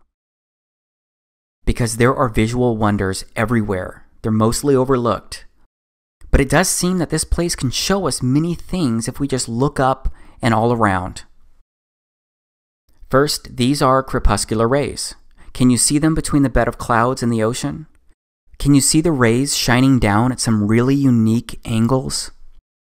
Well, Wikipedia says that crepuscular rays are rays of sunlight that appear to radiate from the point in the sky where the sun is located. This is pretty amazing, right? It's kind of crazy too, right? Dave from Enslaved by Media recorded this, and I'm going to also intertwine a lot of other footage. But can anyone tell me how a sun that's supposed to be 93 million miles away can create rays of light that go through the clouds at these angles? Do you know how close the sun would need to be to create these angles that we're looking at here? I bet you'll find lots of complicated scientific explanations out there about atmospheric optics and more, but those answers don't make much sense when you think about what we've been taught with the way light moves and travels, and what it would take to create these angles. And please know that these crepuscular rays happen to people all over the Earth, at different longitudes and latitudes, different seasons, different times of the day when the sun is around them. Now let's stay in the clouds for a bit, because my buddy Mike from Flat Earth Photography, he recorded this. Look at these shadows. The sun looks like it's actually in these clouds. This is what I call a visual wonder. Come on, look at this. It just doesn't make sense for the sun to be 93 million miles away when we can constantly observe and record these types of sun and shadow interactions. Again, it looks like the sun is local to the observer, like it's local to all of us. So let's keep reviewing the sun's relationship with clouds. And this one may be hard for you to process as well. Because what does this look like to you? Liz Dexick recorded this video, and you have no idea how many times I've looked at videos like this and tried to make sense of it. Because it's video like this that got me to get out there and personally record this kind of stuff and witness it myself. Because it appears the clouds are behind the sun. Your mind right now may be trying to tell yourself things about this video. You may be trying to explain this away in this very moment. Like the clouds are too thin, or the clouds simply aren't coming through on the camera due to the sun being too bright. But just look at this and pretend what I'm saying was possible for just a moment. What does this actually look like to you? Does it look like the clouds are behind the sun? And if you're not sure, let's take another look. Let's see what happens when we add a negative filter and other filters. Do you see the cloud layers? Do you see the depth of the clouds and how the camera processed the sun as in between the clouds, with some in front and some behind in the back? And there are so many videos out there showing this phenomenon. So many people have recorded this from all over the Earth. There's more evidence out there if you want to find it.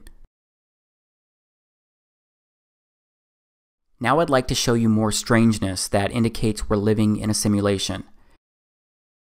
These are the shadows of trees during a solar eclipse. How are these kinds of shadows possible? Would you call these normal? Can you tell me how these shadows work? Again, maybe you'll find some scientific explanation for this out there, but I challenge someone to recreate these types of shadows through trees when an eclipse is not happening.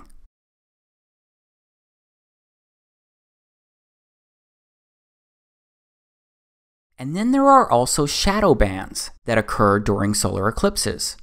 These are also strange and also interesting, and they've been captured all over the Earth during solar eclipses as well. Straight up, it certainly seems that solar eclipses are special, unique events. But how does a solar eclipse really work? Because we all know that the sun and moon are always moving across the sky, right? So just stop for a moment and think about how the sun and the moon need to basically stand still and stop in unison for a solar eclipse to work. Or they need to be moving at the exact same speed for quite some time, because some total solar eclipses have lasted up to 6 and 7 minutes. And with that in mind, I've recorded hours upon hours of the moon, the sun, and the stars, and they all travel across the frame of my camera really quickly. Either way, being in the path of totality is a special event in itself. Here's what I actually witnessed during the Great American Eclipse in August of 2017. I personally recorded this video in the state of Oregon. No filter, nothing but my Nikon P900. Holy moly, look at that.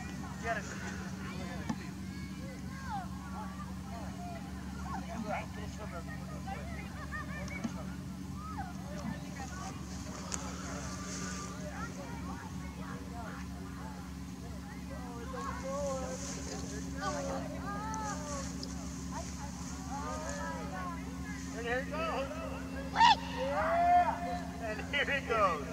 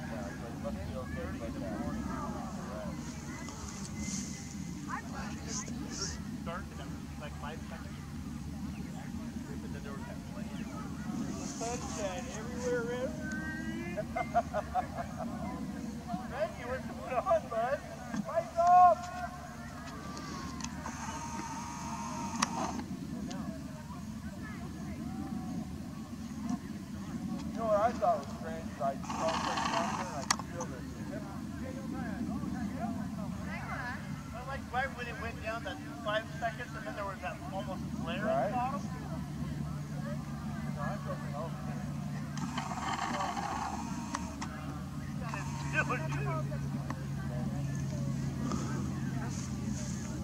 I know, I throw it on but when it takes 30 grand,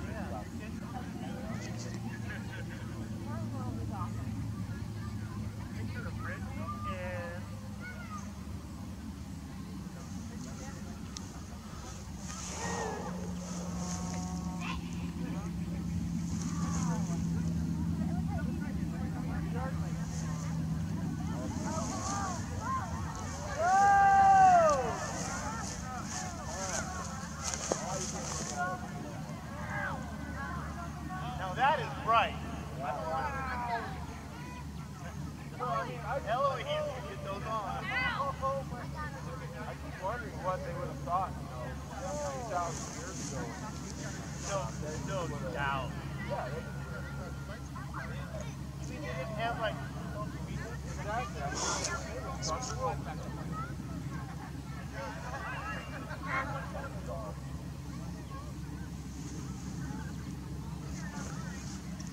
also puts it in perspective. Frogs, bats, birds, crickets, they all thought it was nighttime, and they all started doing their nighttime business. The temperature also dropped and stars came out. This was a really crazy moment.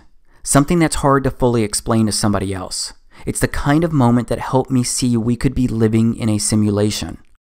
Now let's slow down for a moment to touch on what I mean when I use the word simulation. I found this online. It's an interesting approach because someone said, this is a neurological simulation. We're all gamers, souls inside of bodies. The body equals computer hardware and the soul equals the operating system / software. Our experience is basically that as of a user or simmer. So that's an interesting point of view. But now I want to take a moment to speak to my fellow Christians because I'd like to look at the book of Genesis. Because if you think about what the scriptures really say about this place and how it was created, it shouldn't be that big of a leap when considering that we live in a simulation. Because on the first pages of the Bible inside Genesis chapter 1, it offers the story of creation. And that creation story immediately speaks of how we got here, the order of everything. And I believe it also indicates we're living in a simulation. Because it makes more sense to me when I look at it from a simulation point of view. In the beginning, Elohim created the heaven and the earth. And the earth was without form and void, and darkness was upon the face of the deep. And the Spirit of Elohim moved upon the face of the waters. And Elohim said, Let there be light, and there was light. And Elohim saw the light, that it was good, and Elohim divided the light from the darkness. And Elohim called the light day, and the darkness he called night, and the evening and the morning were the first day. Okay, so that's day 1 of creation. It says the God of the Bible created the heaven and the earth. The sun and moon did not exist here on day 1. The sun and moon weren't created and added until the 4th day of creation. So let's go to verse 14 and start reading. And Elohim said, Let there be lights in the firmament of the heaven to divide the day from the night, and let them be for signs, and for seasons, and for days, and years.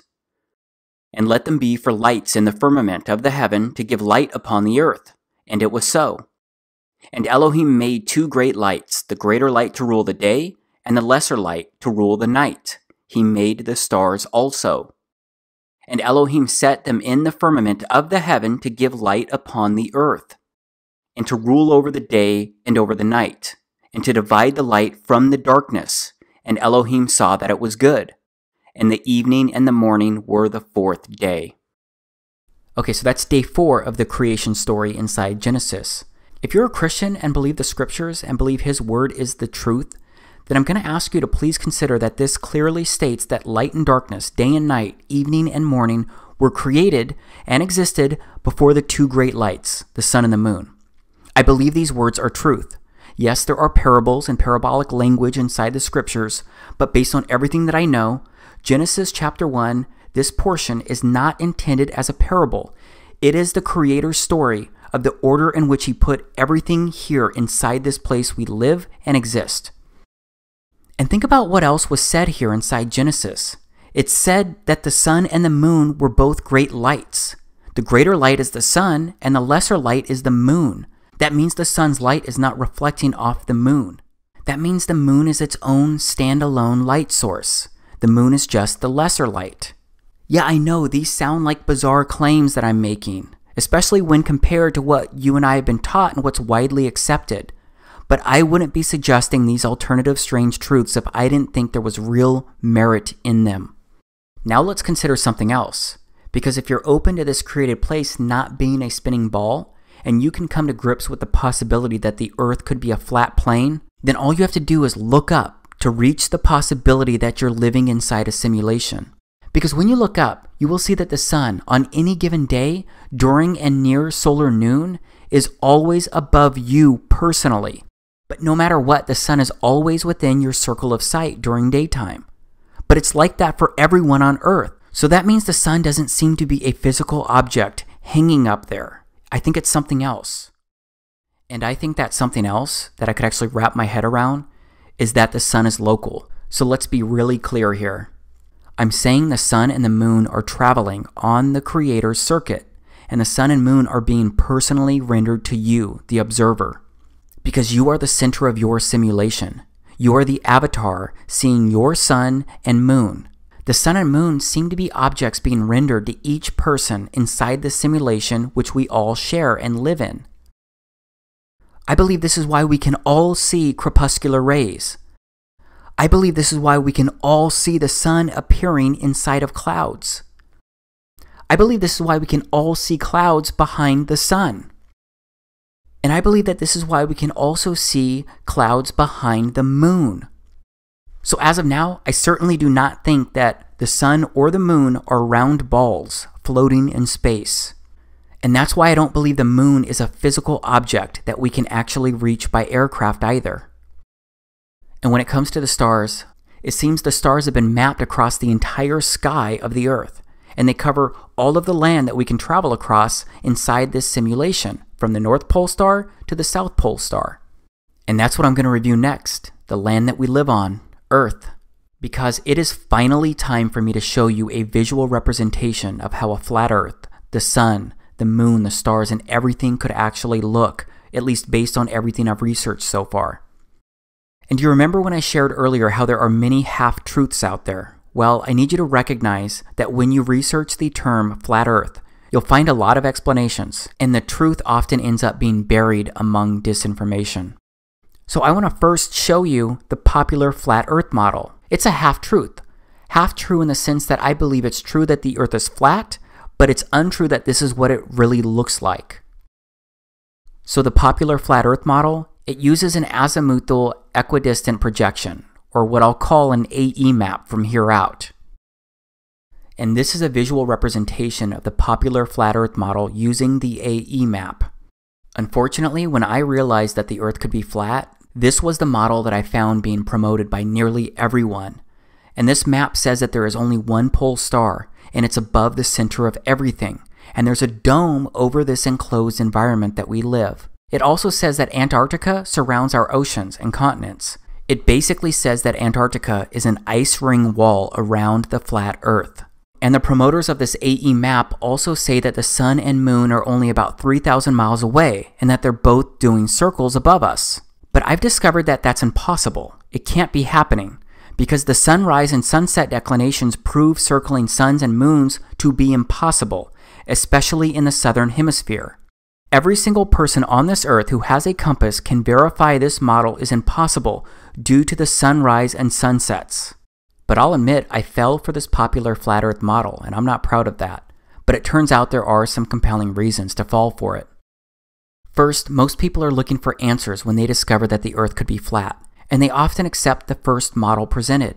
So many people don't keep researching, and that means that many people don't test things about this AE map because they assume the person presenting it already did all of that legwork. So those people don't ever confirm simple things like the impossibility of the sunrise and sunset declinations on this AE map. Also, the promoters of this AE map often point to movies as evidence that it's true, because why else would it be in the background of so many movies? They also point out how the United Nations uses this AE map. And this is an interesting one because there's also something called the Antarctic Treaty System. This treaty includes 50 plus major nations, and it prevents civilians like you and me from simply visiting and checking out Antarctica. Wikipedia says, the main objective of the Antarctic Treaty is to ensure in the interests of all humankind that Antarctica shall continue forever to be used exclusively for peaceful purposes and shall not become the scene or object of international discord. And the popular flat earth model promoters say that we're not allowed to visit Antarctica because it's really an outer ice ring that would expose the earth as flat. Obviously, I don't agree with that, and I don't really know why this treaty exists other than what I just shared from Wikipedia. But I know the popular flat earth model does not work, because if their model was true, then we would have a 24-hour sun and a 24-hour moon. Yes, the sun and the moon would never actually set inside their model. Instead, what they claim is that the sun and moon are simply going further away from you, and it's perspective that makes them look like they're setting below a horizon. I'm sorry, but that's not what I've actually observed using my camera. Plus, there's like no video of a 24-hour sun or moon anywhere online. Yeah, you'll probably be able to find a couple of videos trying to support that. Just be aware that they're all either out of focus or straight up doctored videos. And this is one of the newest models being promoted by some popular flat earth folks on YouTube. This model doesn't work for many of the same reasons, and it also no longer makes the earth flat. I truly believe that most of the people at the popular flat earth channels promoting either of these flat earth models are purposefully spreading disinformation. Because if they just kept searching for the truth, then they would discover contradictions and major flaws in what they're promoting. They would see very quickly that their models couldn't work with what we actually observe around us. And on top of that, I found that most of the popular flat earth model promoters, they have PayPal and Patreon accounts, and they seem to be on a mission to make money. Fortunately, there are some people who are really searching for the truth. Starting with these two guys that I mentioned earlier, Ronnie Harris and Jason Laufenberg. They're not asking for any money, and they're willing to be proven wrong. They want to be proven wrong if that's the case. And just like me, they just want to know the truth and share it with people. And these guys have studied countless maps, searching for an accurate map that could represent a flat earth. They actually got a tip from something that Neil deGrasse Tyson said, something I already showed you earlier. So Earth, throughout its life, even when it formed, it was spinning, and it got a little wider at the equator than it does at the poles. So it's not actually a sphere, it's oblate. And officially it's an oblate spheroid. That's what we call it. But not only that, it's slightly wider below the equator than above the equator. A little chubbier. A little chubbier. Yeah. Chubby's a good way. It's like pear-shaped. Yeah. So they thought maybe the flat Earth could be oblate in some way. That's when they discovered the oblique Mercator projection. And cartographers seem to agree that it is the most accurate flat representation of Earth. But first, what's cartography all about? Okay, so we're here at the Canadian Cartographic Association, and it says that the International Cartographic Association defines cartography as the discipline dealing with the conception, production, dissemination, and study of maps. Cartography is also about representation, the map. This means that cartography is the whole process of mapping. Cartography is a complex and ever-changing field, but at the center of it is the map-making process. Viewed in the broadest sense, this process includes everything from the gathering, evaluation, and processing of source data through the intellectual and graphical design of the map to the drawing and reproduction of the final document. Once seen as the products of a relatively straightforward practical exercise, maps are now viewed as complex intellectual images offering a rich potential for scientific investigation. Cartography today has two essential characteristics. First of all, it is important. Maps perform a fundamental and indispensable role as one of the underpinnings of civilization. Few activities relating to the Earth's surface, whether land use planning, property ownership, weather forecasting, road construction, locational analysis, emergency response, forest management, mineral prospecting, navigation, the list is endless, would be practical without maps. Okay, now let's go to World Maps Online. You'll see this is a world satellite image map. It's the oblique Mercator projection that I just mentioned. And it says, this stunningly detailed satellite image map of the world detailed land cover data depicted in an oblique Mercator projection. The parameters of this map projection have been carefully chosen so that the inevitable distortion that occurs is relegated to the oceans and to the least populated and least recognizable land masses. And it goes on to say the result is a unique, visually interesting flat map of the world that exhibits nearly no distortion in the most familiar areas, even at the poles. Let's read that one more time. The result is a unique, visually interesting flat map of the world that exhibits nearly no distortion in the most familiar areas, even at the poles. And now I'm going to play some video where Jason and Ronnie, they walk through a flat Earth map and how it could actually work.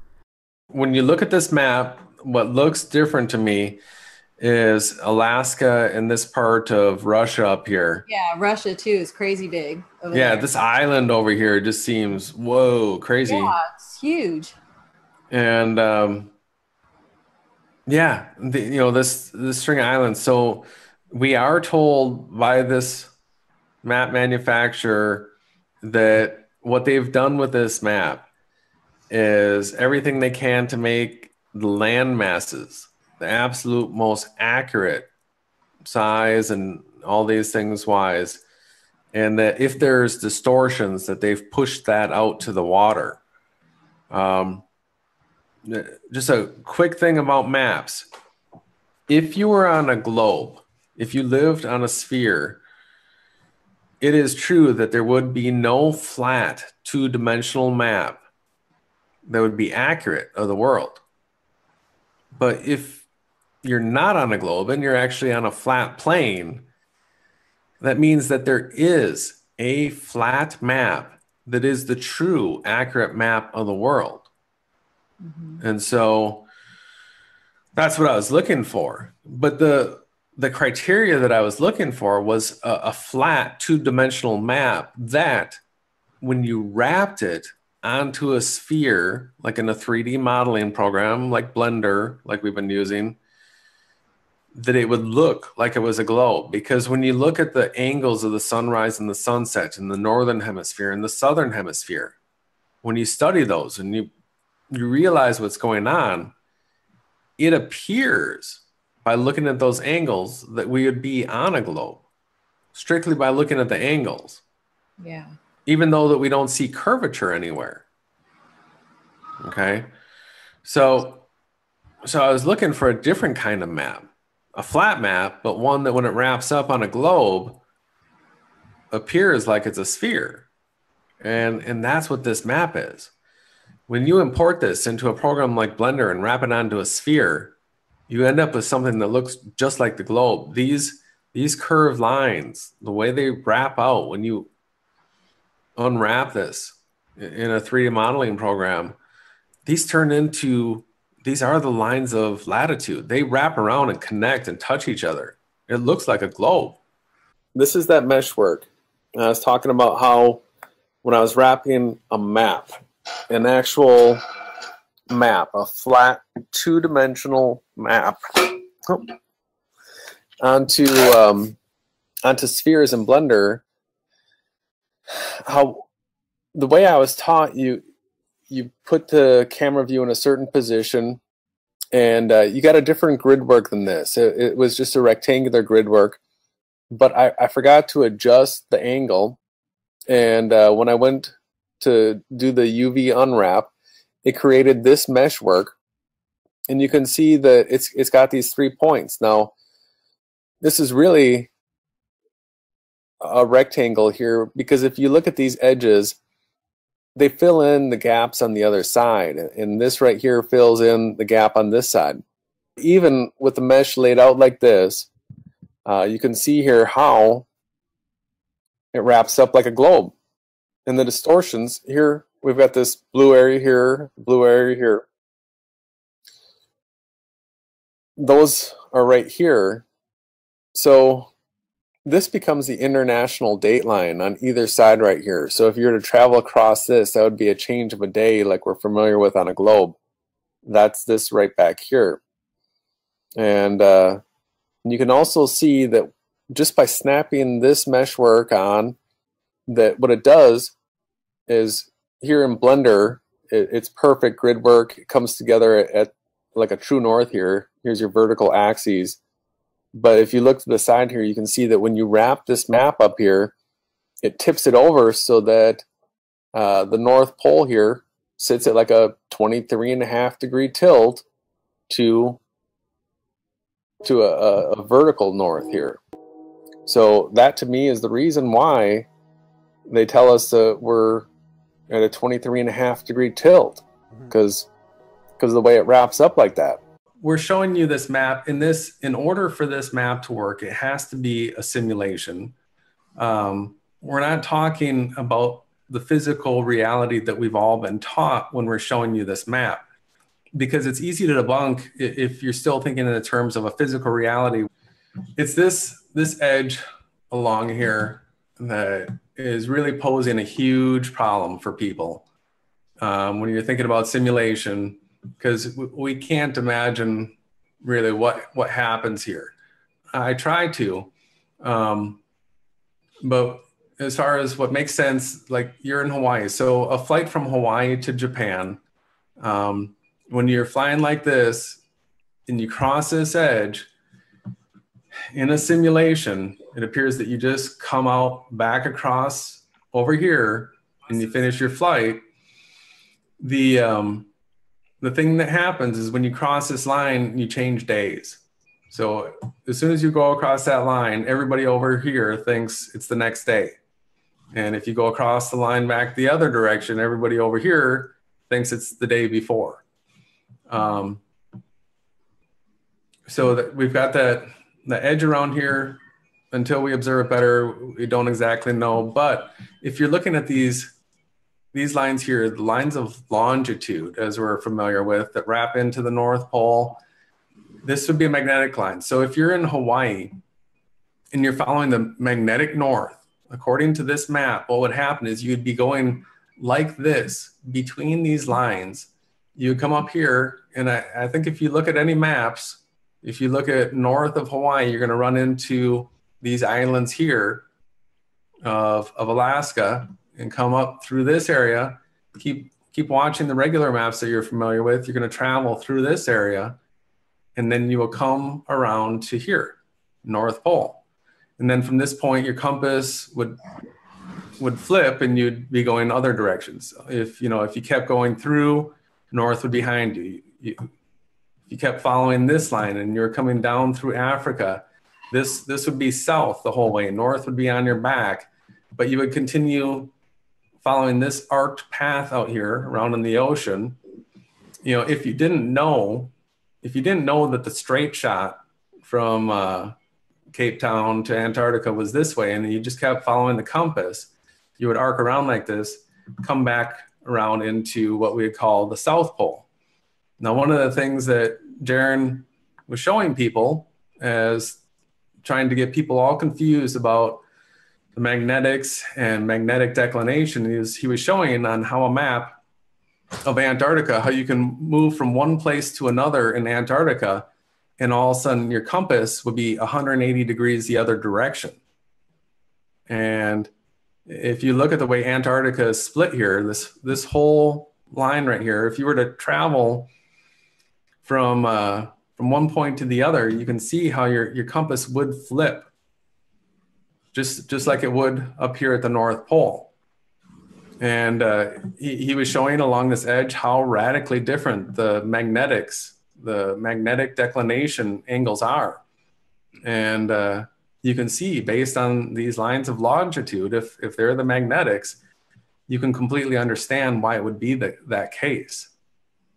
So, you know, a person in this area right here, for their compass to point north, they give you that magnetic declination map to give you that shortcut back up to the north so you didn't go swooping down through the ocean here. So Antarctica on this map, the magnetic flipping of the poles that Jaron was showing is another proof that this would be the correct map of this world. So while there's things that we can't prove about it yet, there are things that we can. And those are the things that we're focused at looking at right now. This red line here is the equator.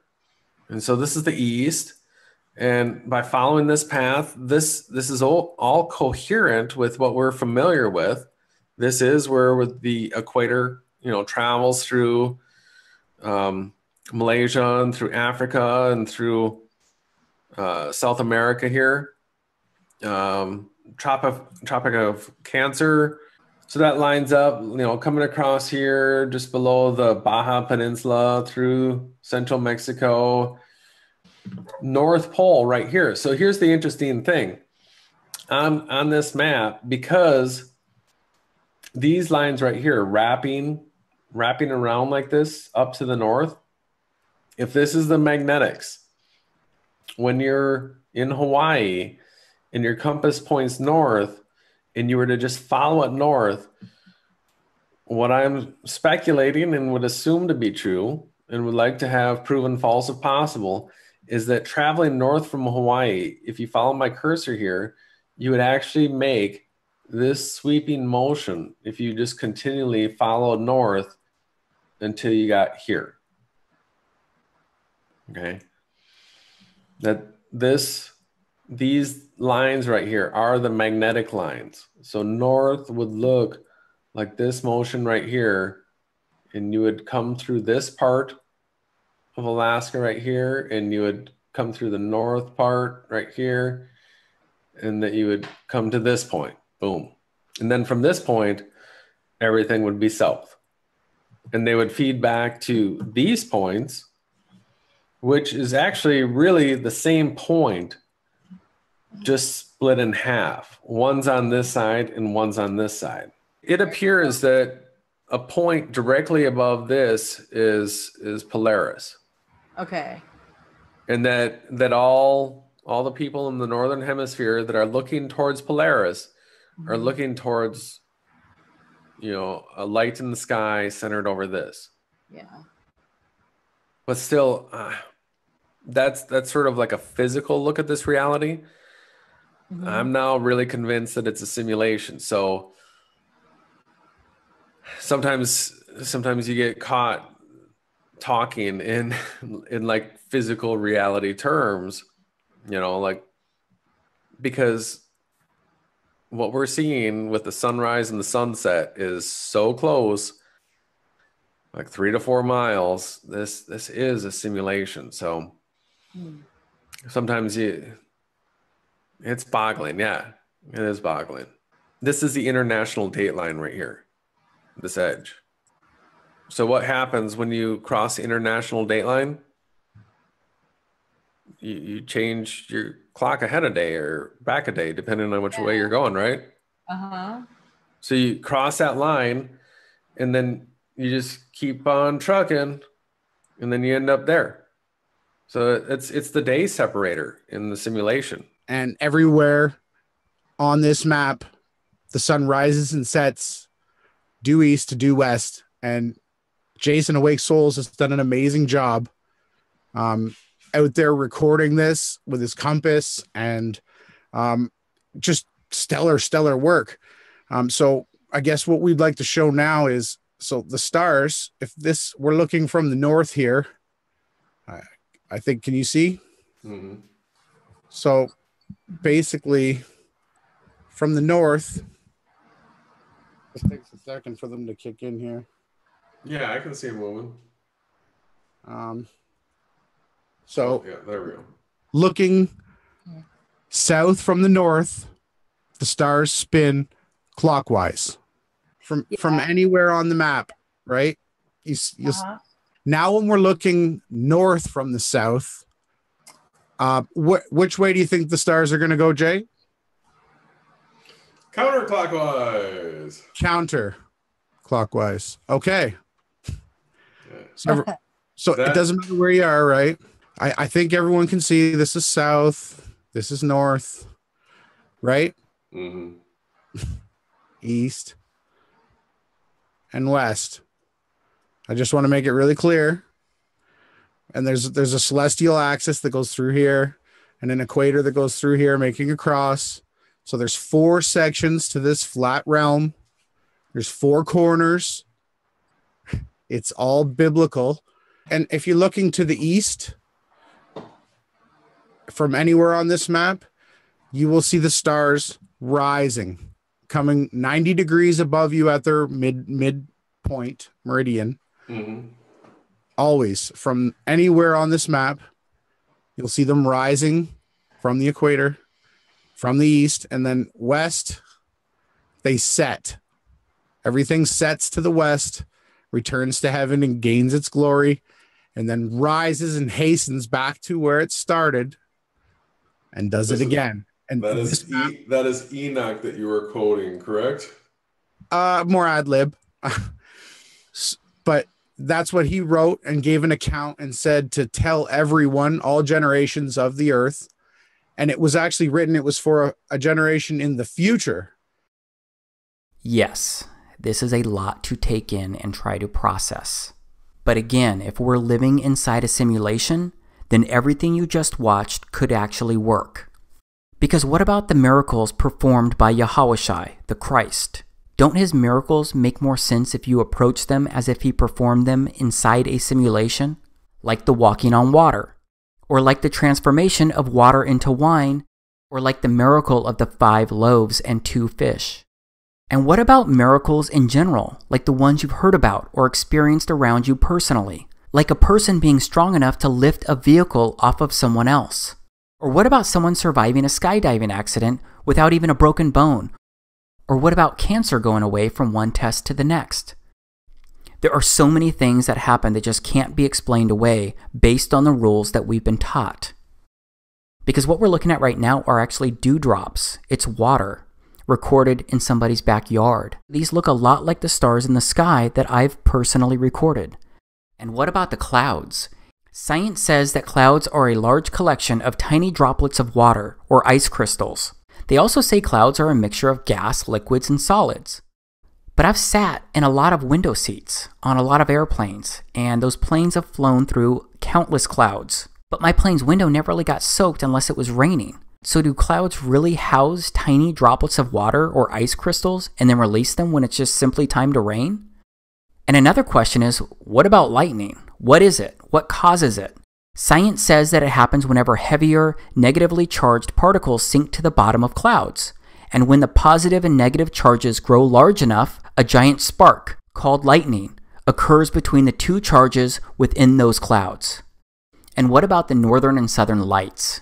Science says they're polar lights, a natural phenomenon found in both the northern and southern hemispheres. Science says that they're created when charged particles from the sun strike atoms in Earth's atmosphere. And that causes electrons in the atoms to move to a higher energy state. And when the electrons drop back to a lower energy state, they release a photon, light. This process is what's supposed to create the beautiful aurora or northern and southern lights. But I gotta ask, has mankind really figured all of this out? All the way down to an alleged particle, electron, atom, and photon level? And what about airplanes that leave strange cloud-like trails? What about these trails that linger and transform into clouds that resemble spider webs? And what about trails being left where no plane seems to be present? Because I personally recorded this video the day before the solar eclipse in August of 2017. I was looking at this cool rainbow perfectly encircling the sun. And when I started to record the trail and look for the airplane, I couldn't see one. I couldn't see the plane that was leaving this trail. And I did not edit or remove an airplane from this video. I wouldn't know where to start with something like that. But this trail is moving pretty fast across the sky.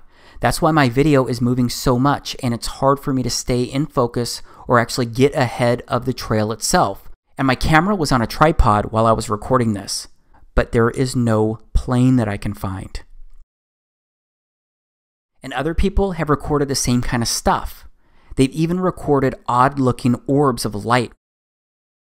Maybe you can explain this away, but once you personally start observing this place and the skies, I think you're going to witness the exact same thing, and you're going to start questioning so much about this place that you live. But that's not the end of it when it comes to airplanes in the sky. Because what happens when airplanes fly too close to the sun? I mean, what is happening here? Why does it look like the light from the sun is being dragged by this airplane? I've seen the same effect with birds moving across the sun too. And I have to tell you that ever since I started looking up, I've seen and recorded some amazing things, and so many more things that I couldn't catch on camera.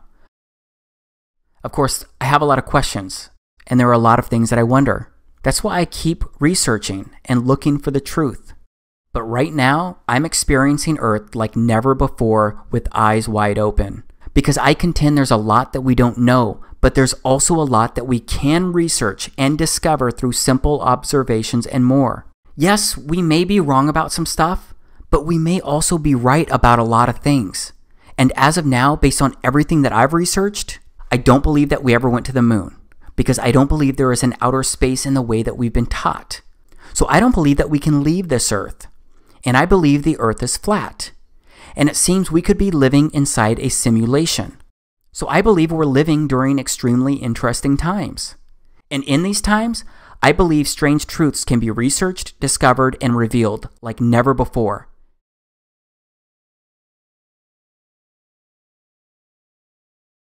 So I have shared a lot in a relatively short amount of time.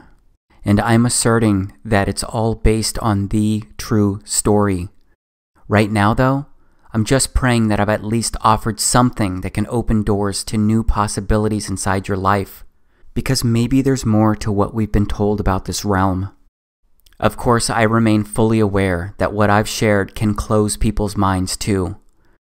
So I know that some people won't believe any of this, or they'll refuse to consider the potential in these things, because maybe they think what I've shared sounds too strange to be true. But I believe I've shared strangeness that has a better chance at being truth than the popular options. But maybe you have more questions regardless of what I present as strange truth, or regardless of what you believe so far. Two immediate questions are probably how and why. How could they cover all of this up? How could they fool everyone? Of course, I do not have all of the answers, but I'll take a run at these questions. My first reaction is that they haven't covered it all up. They haven't fooled everyone. It just seems that most people aren't questioning much of anything these days. A lot of people don't even look up at the sky anymore because most people have a lot going on. They're just trying to make sure that their kids finish their homework at night. They're just trying to lose a few pounds. They're just trying to keep the bills paid. They're just trying to scrape together enough money for the holidays. maybe even take a fun vacation once a year. They are tired, they are busy, they're overwhelmed. Believe me, I know. But despite that, it does seem like more people are starting to look around. More people are starting to notice things. And it seems that people are starting to wake up to maybe, just maybe, everything does not add up. Another question would be, how could so many people be involved with this kind of deception without someone exposing these strange truths? This is a harder one to answer, but again, I'll take a run at it, because I often wonder the exact same thing. How could some of the people involved not go public or become whistleblowers? Well, it turns out that there are people claiming they're coming forward. These people often claim to have worked somewhere inside a special agency or a division, and these people state they're sharing secret information. If you look into it, you will find people who claim some astonishing things about the sky and earth and more.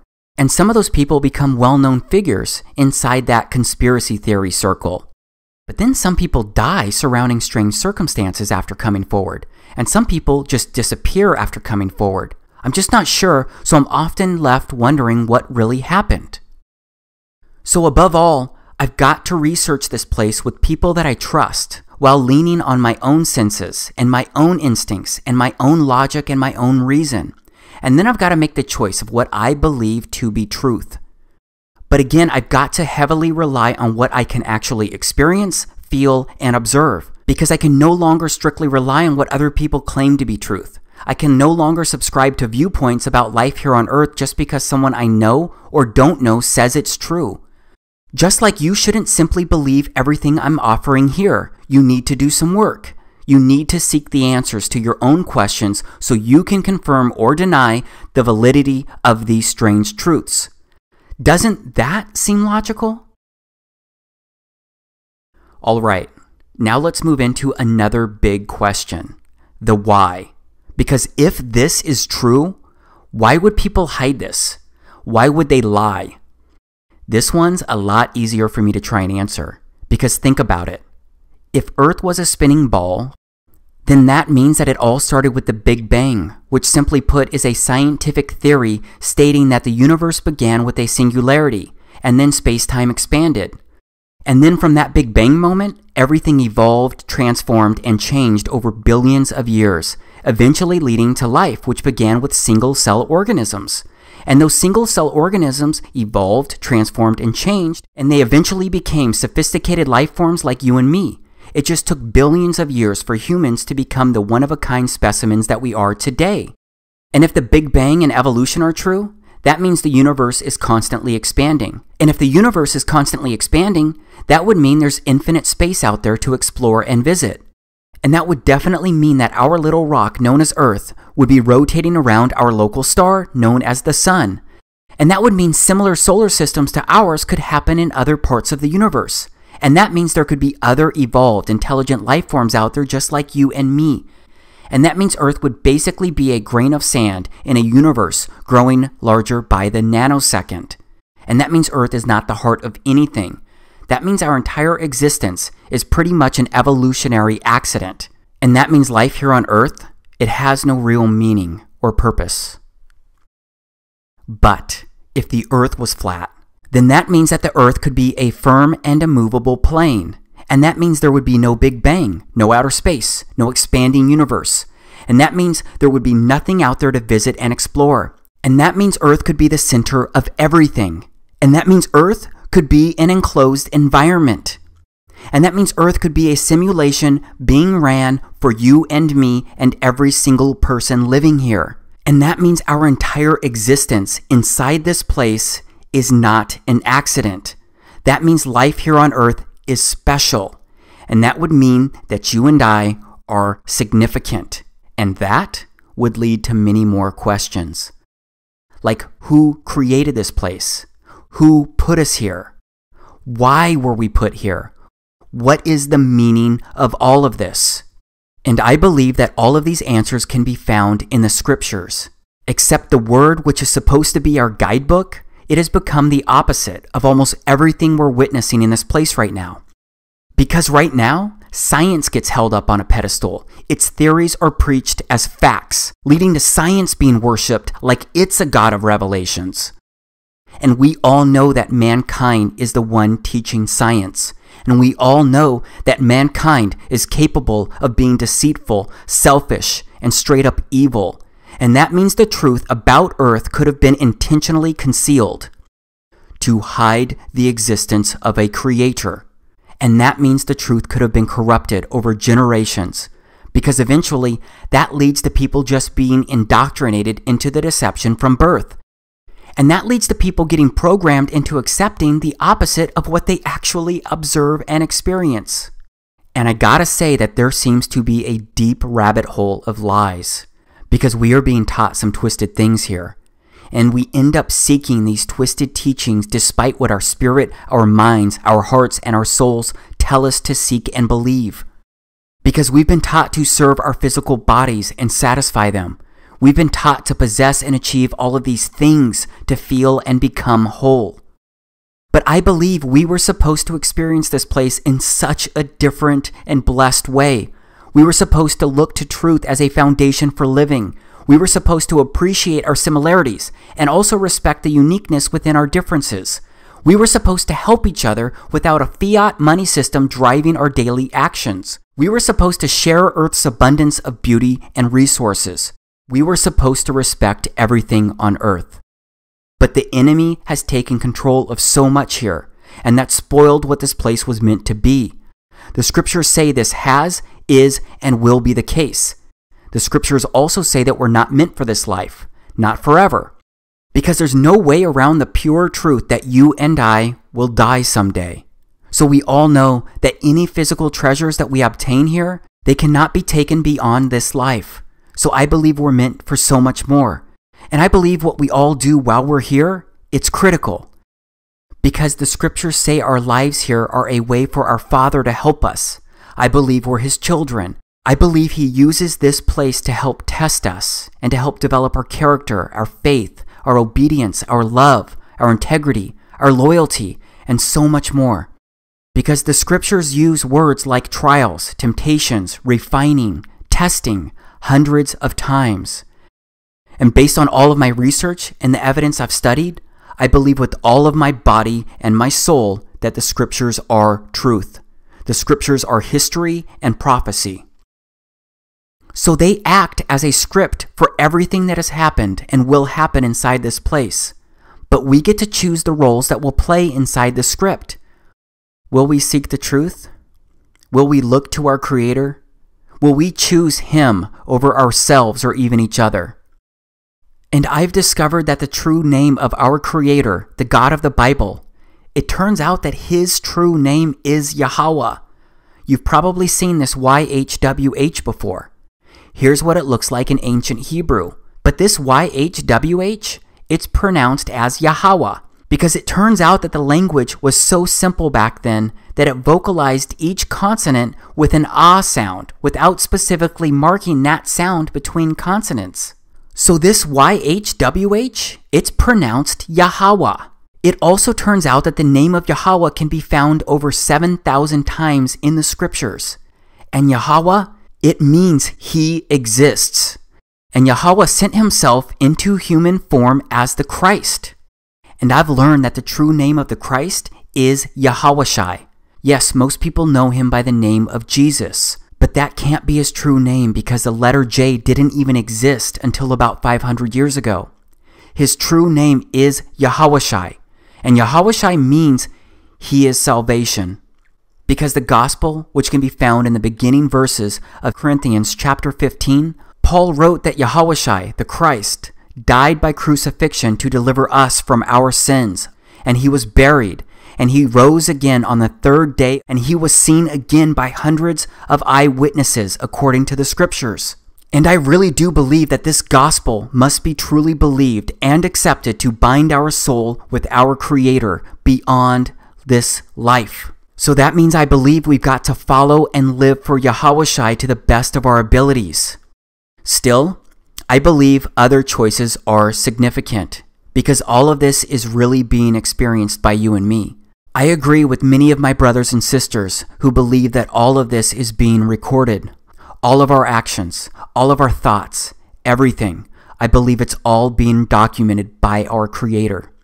Because I believe our Creator is watching us, and I believe He encoded us with basic truths, like knowing the difference between right and wrong. Because I believe we've been given a moral compass that tells us when we make good or bad choices that affect ourselves or others. Except the original coding inside mankind seems to have been corrupted through generations of wicked choices where people continually turned away from our Father and lived for themselves. So that means there's a lot of evil in this place right now. And the scriptures say that our Creator has worked to purify this place before to start over. And the scriptures say He's going to remove the corruption once again. But the next time, it seems to be the last time before He makes things right forever. So I keep asking myself if He's going to do something about this place sooner than later. Because mankind has helped the enemy decay too much of this place. And there's so much that I can't wrap my head around. Because again, it seems so many things happen every single day all over the earth that contradict, defy, and disgrace what the scriptures say we're supposed to be doing here. Because it seems people have become desensitized to the climbing death tolls. And it seems that everyone's being told to suddenly forget what it took for us to still be here. And it seems that people who can't help themselves are lost for the most part. And it seems that people are being ordered to accept things that they can't comprehend. And it seems that people of faith have been divided into sectors of Christianity to separate us from our common salvation. And it seems that people are okay with an elite group growing richer every day on the backs of debt slaves. And it seems that people have accepted things being spread and consumed without the true intentions of curing or healing. And it seems that people are just crying out for help because of how monstrous humans are treating each other. It just seems that so many things are backwards from what they are supposed to be. So yeah, when I look around, I wonder if Yahweh is going to do something about all of this. I wonder if the time is coming for Him to fix His creation once and for all. I wonder if He's already trying to warn us. I wonder if He's trying to wake us up. Because there are a lot of strange events impacting the earth. People continue to be affected, displaced, and hurt surrounding these events. There are just so many strange things happening in so many places. So this broken world leads many Christians to believe that these are the last days. And many Christians believe the pre-tribulation rapture of the church could occur within our lifetime. Of course, many generations have believed this. I don't know if the church could be raptured in weeks, years, or decades, but I do believe it's possible in my lifetime. I pray it happens. But many Christians refuse to consider this possibility, except many people 2,000 years ago didn't believe they were living at the time of the Christ, or that it was possible for the Christ to be walking the earth during their lifetime. And many Christians living today don't understand how those people from 2,000 years ago could have been so blind.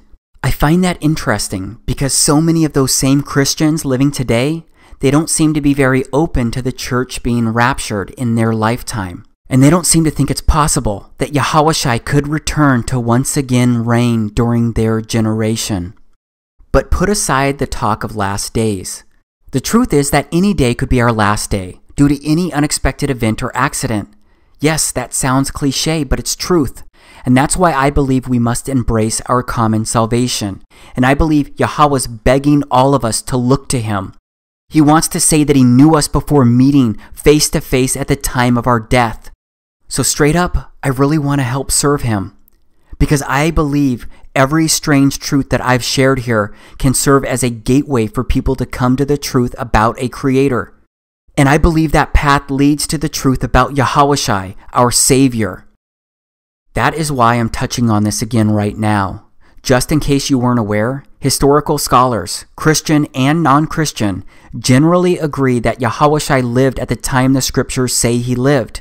And those scholars also agree He was crucified and buried.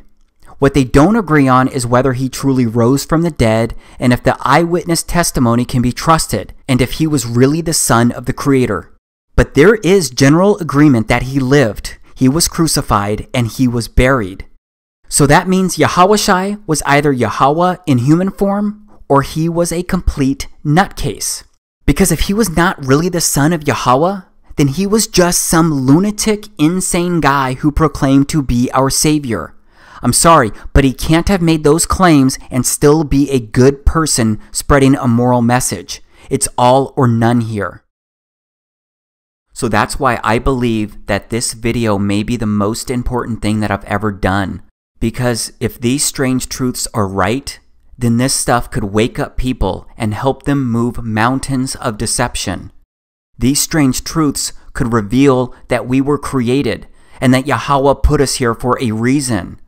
Imagine if everyone learned that knowledge. Imagine if everyone knew that when they died, they'd have to literally meet their maker. Do you think that people would make different life choices with that knowledge? Do you think that people would treat themselves, others, and everything on earth better? So what do you do next if you're open to this being the truth? Maybe you'll watch this video again to determine what you want to research first. Maybe you'll observe the celestial bodies. Maybe you'll test for curvature across the earth. Maybe you'll record and look for clouds behind the sun. Maybe you'll open a Bible and read it for the first time, or maybe the first time in a long time. Maybe you'll call upon the name of Yahawashi to be saved right now. And then maybe you'll ask him to lead you to the next step.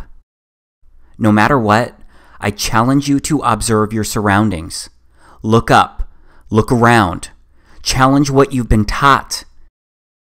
Research what doesn't make sense, because I think you'll be surprised at what you find. But maybe you'll have a different take on what I've shared here. Maybe we could talk about those differences. Maybe we could talk about the other strange things that didn't make it into this video. Maybe we could work together and unite to change this place into something better, because maybe we're capable of doing anything that we can imagine. And maybe you'll be open to sharing the strange truth. Maybe you'll sit down with your significant other and show them this video. Or maybe you'll send this video to another friend to get their opinion so that you can talk about it with someone you trust. But whether or not you end up believing, accepting, or sharing this video, I'd like to say thank you. Thank you because you watched this entire video, and I sincerely appreciate you doing that. I am so grateful for you just being open to watching this. So thank you for honoring my request, and straight up, thank you for being special. Thank you for being significant. Okay, so I don't really know the best way to end this thing, because this Strange Truth project, it has consumed so much of my life for the past year. And it's still kind of crazy when I stop and think about all of this, because it's still hard for me to process at times, and I actually believe all of this. So that obviously means that I also believe I'll have to meet my Creator someday. And that means that I'll have to answer him if he asks me, did you help share the truth? I pray that I've done my due diligence. I pray that I am doing what's right. Yeah, I pray.